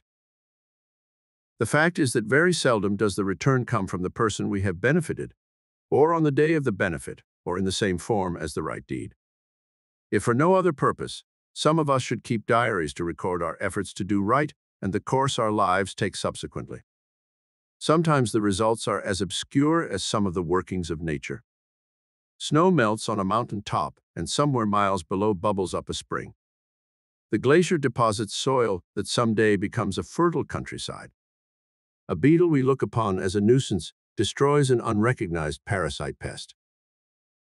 I trust in the Lord and do good today, and tomorrow in some emergency he directs my paths. I am merely kind today, and tomorrow somebody does me a special favor that more than balances the scales. If not tomorrow, maybe next week, maybe next year. But somebody objects. Next year is too long to wait. Why so? In the morning sow thy seed, and in the evening withhold not thy hand. For thou knowest not which shall prosper, whether this or that, or whether they both shall be alike good.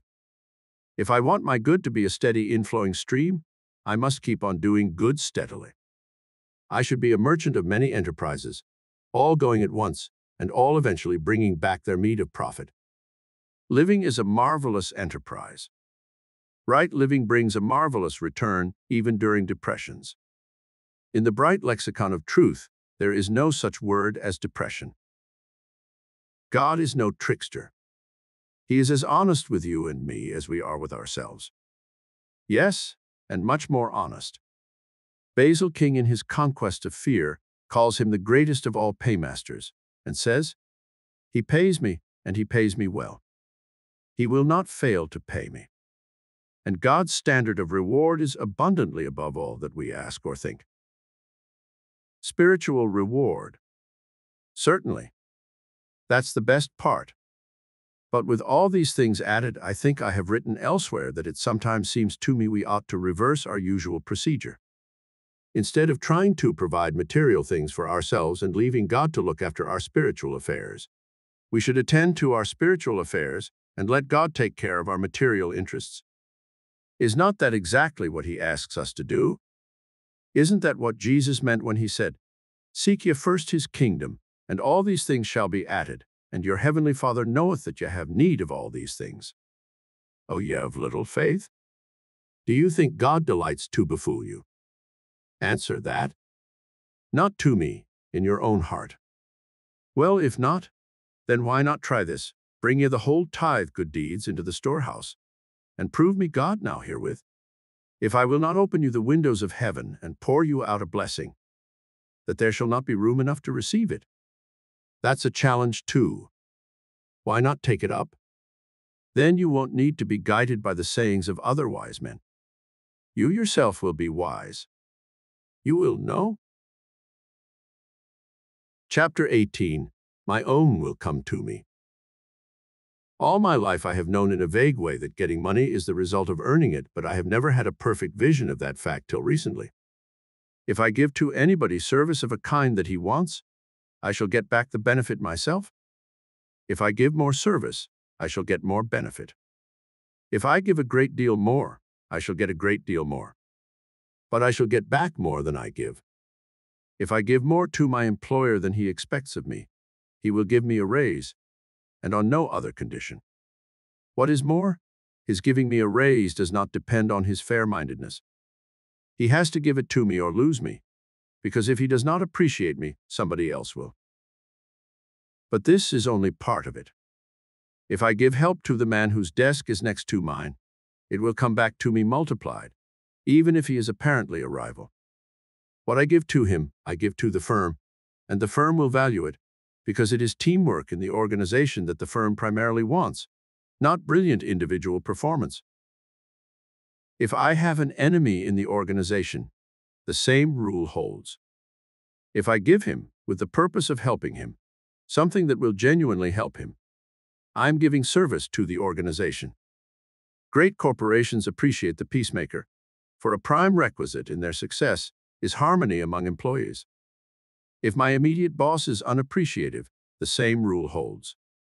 If I give him more in advance of appreciation, he cannot ultimately withhold his appreciation and keep his own job. The more you think about this law, the deeper you will see it goes.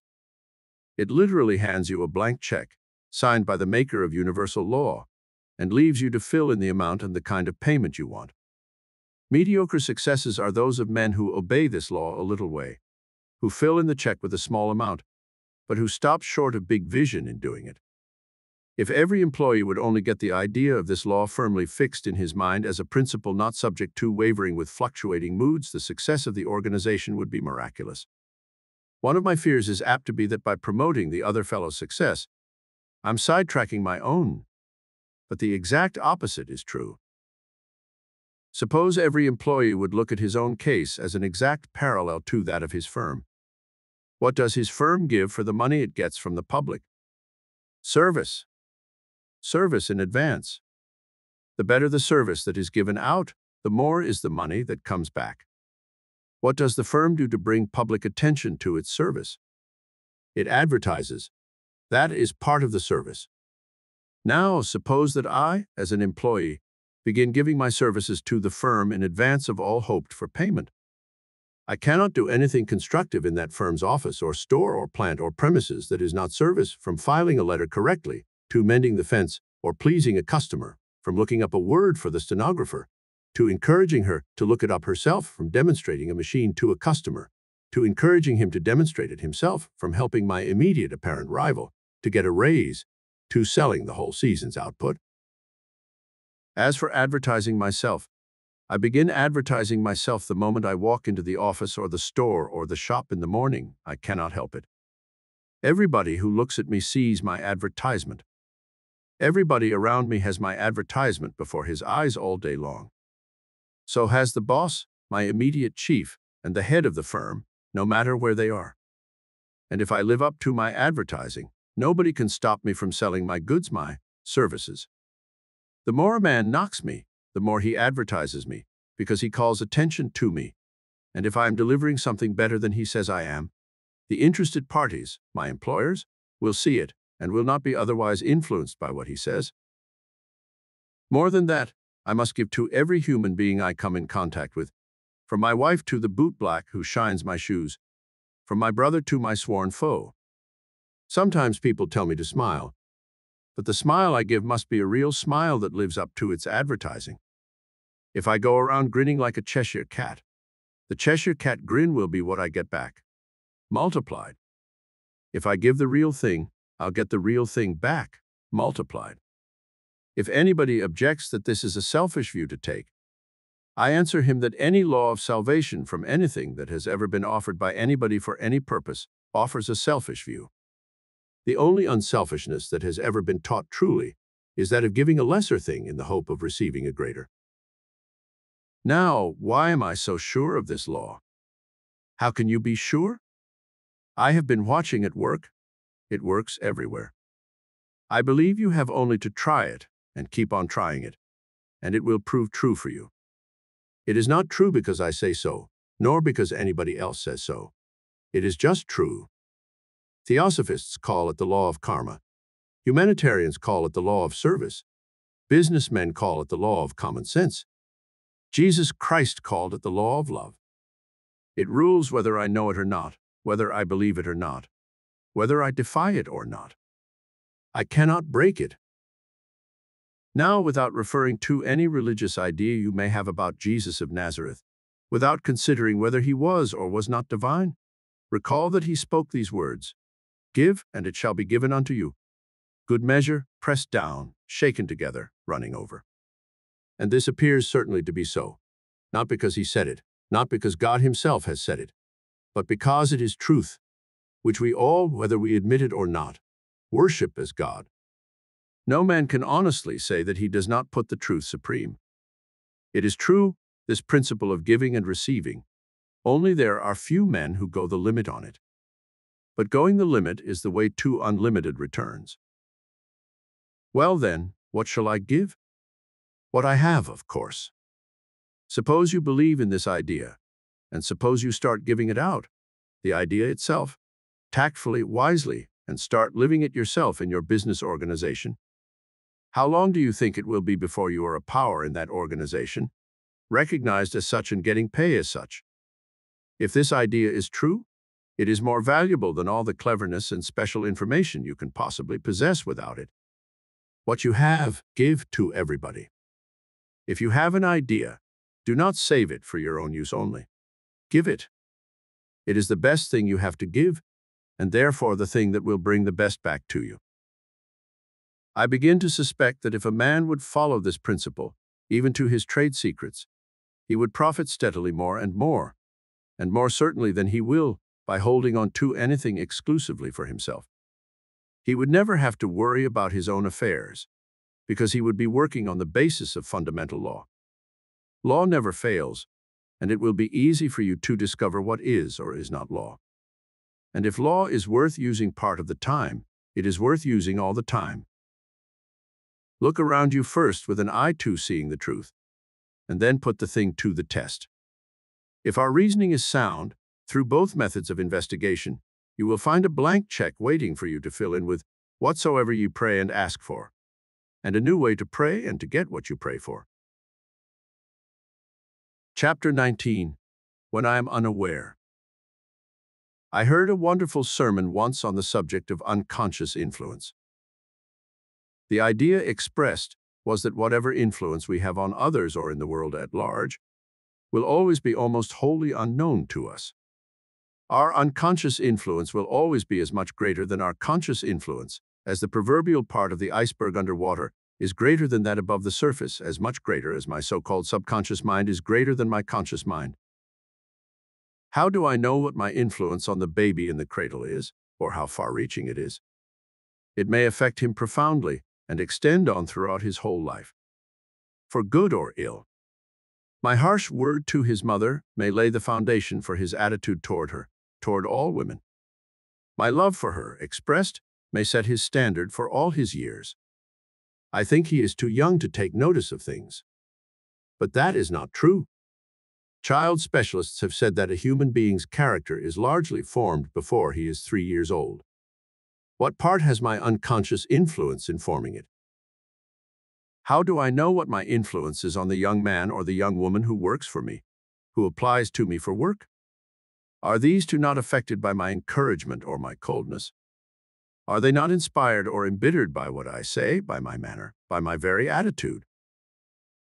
How do I know what my unconscious influence is on the clerk who waits upon me in the store? Is he or she indifferent to my captious fault-finding or my appreciation of good service? What about the gas station attendant? Is he influenced by my indifference to his efforts to please me, by my word of thanks? What about my grocer, my barber, my bootblack, my chief clerk, my stenographer, my office boy? What about my employer or my partner? Is it possible that they watch me, each one, and take from me some cue for living? Is it possible that they live just a little differently because of contacts with me? Is it possible that I make them a little more miserable or a little more hopeful and happy because I pass their way? It has often been said that you can tell what a man's mood is by the way he blows the horn on the car. He is impatient, he is arrogant, he is ugly, he is courteous, he is considerate, he is kind. Can he tell what I am like by the way I blow my horn? Of course he can. He is just as intelligent and as open to impressions as I am. He is just as susceptible to passing influence. How am I affected by other people's unconscious influence? Why some people have affected the whole course of my life without being aware of it at all. There was the teacher in primary school or kindergarten who chose me to do an errand for her because my hair was brushed. There was the cousin who told me my nose was atrociously big. There was the crowd that laughed when I ran after a foul ball that flew up over my boyish head as I watched a high school game and muffed it. There was the drunken man who passed my home when I was 5 and staggered along with 1 foot off and 1 foot on the sidewalk. There was the man with the broken arm who sat and let the doctor set it, laughing and telling stories throughout the operation, while I watched in awe and admiration. There was the employer who always stopped talking when I burst in with something I wanted to say. There was the young man who kissed his father after a separation and was unashamed of affection before a hotel crowd. There was the college professor who gave me a second examination after I had flunked because he knew I could pass. There was the father who taught me to shovel the snow off the walk clean so that nobody else would have to sweep it after me. There was the mother who forgave me for lying to her and made me everlastingly ashamed of being untrue. There was the wife who believed in my ability to make good when I was apparently failing. There was the rival who quit in my favor and congratulated me on my success. There was the workman who admired my wonderful dad and made me appreciate him. There was the sister who thought I was much more generous than I am and made me want to live up to her opinion of me. Some of these people perhaps tried to influence me a little. None of them realized how deep their influence went, and how after all the years I remember and am spurred to new efforts because of those memories. Do you ever wake up in the night and remember the contacts of the day, or the contacts of yesterday or last year, or of childhood? Do you think those memories have no influence on you? Do you think the other people involved know that you are still thinking about those contacts with them? What do you suppose those people got out of the contacts with you? Do you know? Of course you don't. You think that they forget you. Well, they don't. They are just like you. They wake up in the night and think. Their hearts go down or their spirits rise because of something you did or said or looked, just as your courage ebbs or flows because of something they gave you. A word, an act, a glance, an attitude, a sigh, a laugh, a sob, a mean trick, an act of self-sacrifice, one of yours, was stamped upon their hearts and souls. Something you did, something you said, something you were, now makes them set their teeth and clench their hands, or shrug and laugh, or cower and shrink, or give and give. Think not. Well, you are much more important then than you know. God put you where you are to be a channel for His messages to somebody, to everybody, to all around you. You can't live and breathe and work and play without influencing the people all around you. Would it not be marvelous if that influence could only be a help and an inspiration always? How could you make it so? It is often said that we cannot consciously influence people very much. Why? Is it because the portion of ourselves that we are most conscious of is the portion that influences them least? Is it because what you are thunders so that I cannot hear what you say? Might it not be better if we stop trying to be conscious of our influence and let the unconscious influence do the work? Perhaps you will ask yourself if I am consciously trying to influence you by what I am saying here. Well, whatever what I say is worth, you will be more influenced by something I'm not aware of saying. Of course, we try consciously to influence one another. If you know that there is a washout in the road, you will try to warn me of it. I may accept your warning and benefit by it, but you will never know that you have shamed me by the contrast between your thoughtfulness and my usual selfish indifference to the welfare of others, and that next time I am going to emulate you. Do you suppose the Good Samaritan had any idea that the Christ would hold his simple kindness up to the world as an example of what it is to be a good neighbor? Even if Jesus' parable about him was only fiction, Jesus had in mind some prototype who actually did something of the kind. So that prototype was unconscious of the impression he left in the mind of the master. Perhaps the reason why my unconscious influence is always greater than my conscious influence is that what I unconsciously show of my intention is always sincere. It is sincerity that influences people. Sincerity cuts deep. It convinces the mind and wrings the heart. It makes indelible impressions. It burns. Why? Because sincerity is truth, and truth is God. When good is expressed through me, it is God's own self-finding expression. Of course, it cuts deep and rings and burns and leaves an ineffaceable memory. Is not the best way to make my unconscious influence always helpful, always good, just to forget about conscious attempts to exert influence and let God attend to it? If I just try to express Him, He will attend to it. What else have I to do in life but to express Him? If I do, my influence will take care of itself. And consciously letting God express Himself through me, think what may be my unconscious influence upon myself. Chapter 20. You can't beat spiritual law. The law is that what I give out comes back to me multiplied.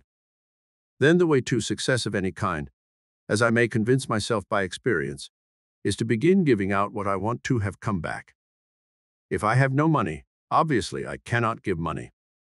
But money is the mere symbol of service, and I can always give service of some kind. The way for me to give is to give something that I have to the person nearest to me who needs it most, without expectation of return from him or her, knowing that God is my paymaster, and that He is the best of all paymasters. He will pay me, and He will pay me well. He will not fail to pay me, writes Basil King. He will begin paying me when I begin working exclusively for Him. He will not let me work on and on without any encouragement or sign of His approval, just to see how long I can stand it. He will give me the help I need because He cannot help giving it. He too conforms to the law because He is the law. Let us try to remember, you and I, that we are working with real law all the time. If you turn on the electric current, you get light or heat because you are obeying a law. If you obey the law, you cannot help getting light or heat. Well, if you turn on the law of giving, you cannot help receiving, can you? The greatest blessing that ever came into my life, and I mean concrete, material blessing too, and not some imaginary or vague uplift of spirit, came when I took up a bit of service I was asked to perform at a time when I was in what I thought desperate straits for material things. It looked as if there was not a chance in the world that any money would come to me as a result of this service. It was not a service for which money is paid. I have never been paid for it in money. As I continued in the service, I did not see that it produced any opportunity to get money. All that it produced was the opportunity to give more unremunerative service. Plenty of people were willing to have me serve them in certain ways. But I had made up my mind that giving was the way to receiving, and I had the sense to stick to it. Or I may better say, I was led to stick to it simply because I was trying to find out how to obey the law. I thought it was not going to pay. I was accustomed to saying that I had tried everything and that nothing produced for me, and I grew discouraged and desperate. But all the time I got along. I was taken care of, in what I thought little ways and ways that did not satisfy me, to be sure, but I was encouraged to go on serving. Emerson says, "If you serve an ungrateful master, serve him the more. Put God in your debt. Every stroke shall be repaid. The longer the payment is withholden, the better for you, for compound interest on compound interest is the rate and usage of this exchequer." I read that over and over and learned it and repeated it and thought it and believed it. Then I learned by heart what Jesus says, "Give, and it shall be given unto you." And I repeated that, and repeated it, and believed it, and stuck to my giving everything I had to the thing I was called upon to do. I am not setting myself up as a model for you. I am simply telling you about a method that did for me what you want done for you. It is like repeating to you a recipe for bread that I once found made good bread, and telling you that it will make good bread for you also if you will follow it exactly. This was my experience when I began to give service. Presently, things began to come to me in unexpected ways, from sources that to all appearances were entirely unconnected with the work I was doing, and I began to get fulfillment of my heart's desires. I cannot detail all the things that happened to me, but I can tell you this. I found that the way out of an individual trouble is exactly what Jesus says it is. Why not follow it just as carefully as you would follow a bread recipe? That is, put in all the ingredients in full measure. For with what measure ye mete, it shall be measured unto you. Just let go of worry and believe that the law is going to work. It is, because when people are really willing to do all they really know as their share, if it is law, it never fails to work. Let us apply the principle. Does not your own experience teach you that it will prove itself? If you want a job, begin giving service somewhere along that line. Let us see. God says that if you will commit your ways to Him, He will direct your paths. If you do not know what vocation you should be in, give your services along any line, and your particular line will open to you. Whatsoever He doth shall prosper. So you will find everything that your heart desires: health, money, friends, success, the development of your talents, home, prosperity, love, happiness. For God, if He is law, does not stint anybody. God is the law of love, and He loves you. He sets you the example that He wants you to follow. He gives lavishly, regardless of return, patiently, joyously. Suppose we try His method. Imitate God. He knows how to obey His own law, because He is the law itself. I do not mean to preach at you. As a matter of fact, I am merely rejoicing on paper that this is all true, and that it has been given me to find it out. The blessing of finding it out came through practicing the law of giving and receiving at a time when I seemed not to have a thing in the world to give, except an idea or two that I thought somebody else might use. I mean to continue to practice the application of this law, just as I practice paying my fare on the trolley line, knowing I shall get a ride. Both laws work in the same way. They do. And they never slip up, if I may use such an expression for the sake of emphasis. Never. Never. They cannot. Things are made that way. Seeds grow to plants when they are planted. All the service that you give out brings its return. These are your planting. Deeds, words, thoughts, everything. Chapter 21. Now is the accepted time. Be ye therefore perfect, Jesus said. That seems a hard saying, doesn't it? Because we look upon perfection as a goal so far beyond us. But He added, even as your Father which is in heaven is perfect. Isn't this the clue to our approach to the ideal? If we let God express Himself through us, will the result fall short of perfection? The Father abiding in me doeth His works. There is a fragment of a verse somewhere that says, having done all to stand. Doesn't that mean that, having let go and placed our problem lovingly in the hands of the Father, leaving it all quietly to God, we shall find ourselves arriving at contentment, happiness, peace? And the greatest of these is peace. With worry forgotten, anxiety stilled, and fear forever done away with, what can heart desire beyond the resulting peace? Peace is the secret of achievement, the root soil of love, the prerequisite of union with the indwelling Christ. When human hearts know peace, they overflow with joy. Peace is not mere passivity, resignation, inactivity. It is utter well-being, conscious and unconscious. Peace is heaven. Must we wait till the world is at peace, till crime and war and sin vanish from the earth, before you and I can have peace? Certainly not. Peace is an atmosphere of the heart, a state of the individual soul, and has nothing to do with environment or circumstance. 1,000 shall fall at thy side, and 10,000 at thy right hand, but it shall not come nigh thee. The 91st Psalm tells what peace is. It is dwelling in the secret place of the Most High. We all know what peace is, even if only from momentary experiences of it. It is the priceless summum bonum toward which our heart forever yearns. Yet it is within our reach, yours and mine, if we are only content, having done all to stand. If we are committed to a life of giving, a life of loving, a life of being an open channel, peace is the inevitable result. When we begin that life, peace begins. As we grow into that life, peace grows into us.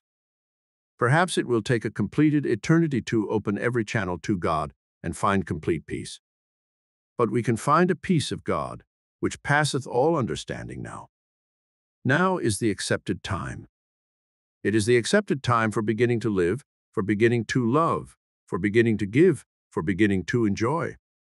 Everything God asks of us, everything God promises us is for the eternal now. We think it will take time, at best, to get what we want. How long would it take to become galvanized if you should take hold of a live wire? God is a live wire, and heaven is the current that flows through him. Does it shock you to think in such simple terms of God? Why? Isn't electricity one of the manifestations of God's power? God tells us to think simply as a child. But, you say, not all of God's laws work instantaneously. We are told about planting and waiting for the harvest. That illustrates one phase of working with God. I spoke of the live wire to illustrate another phase. Time concerns matters of material earthly things. For food and clothes and houses and money I may have to wait a while.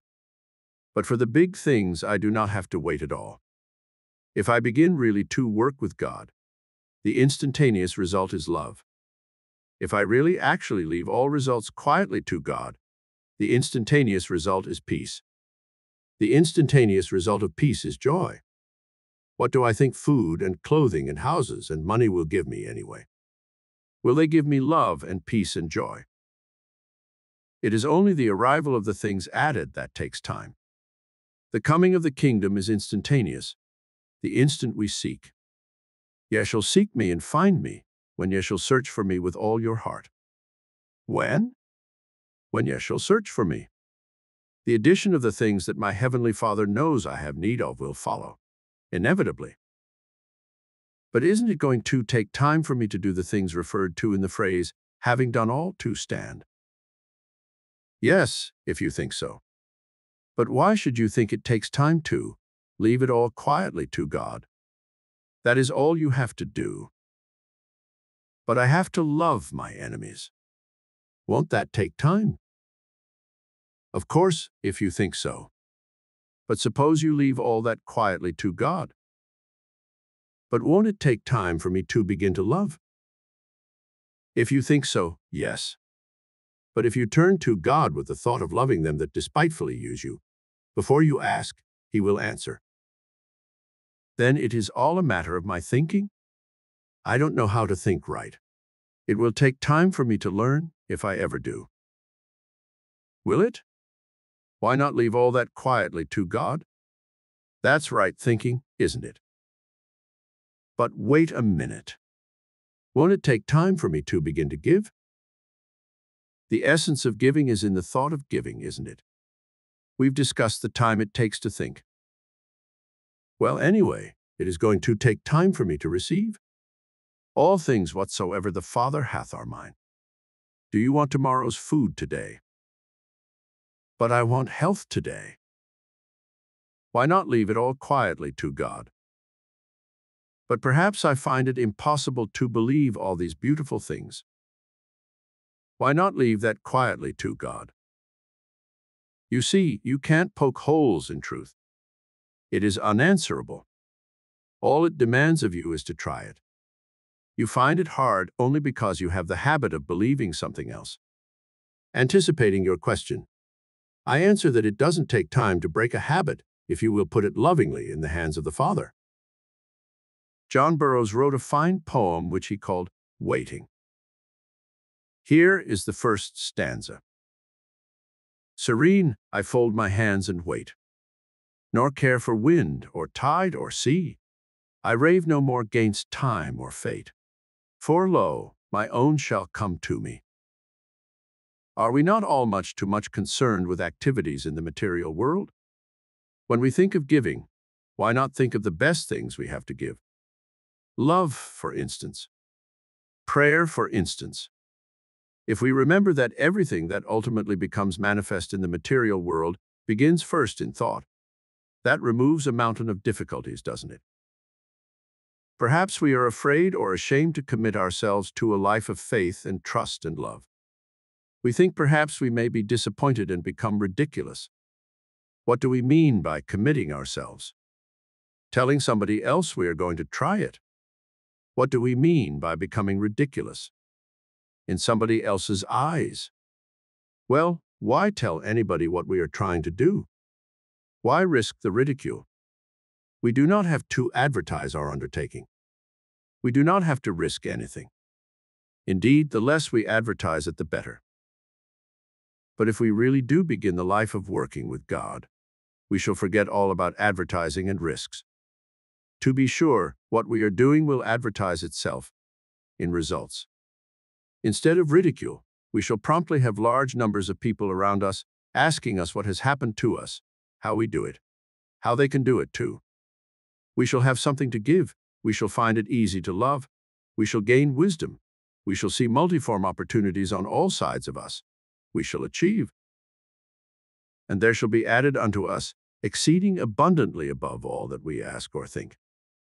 Because when we begin working with God, God works with us, and God works miracles.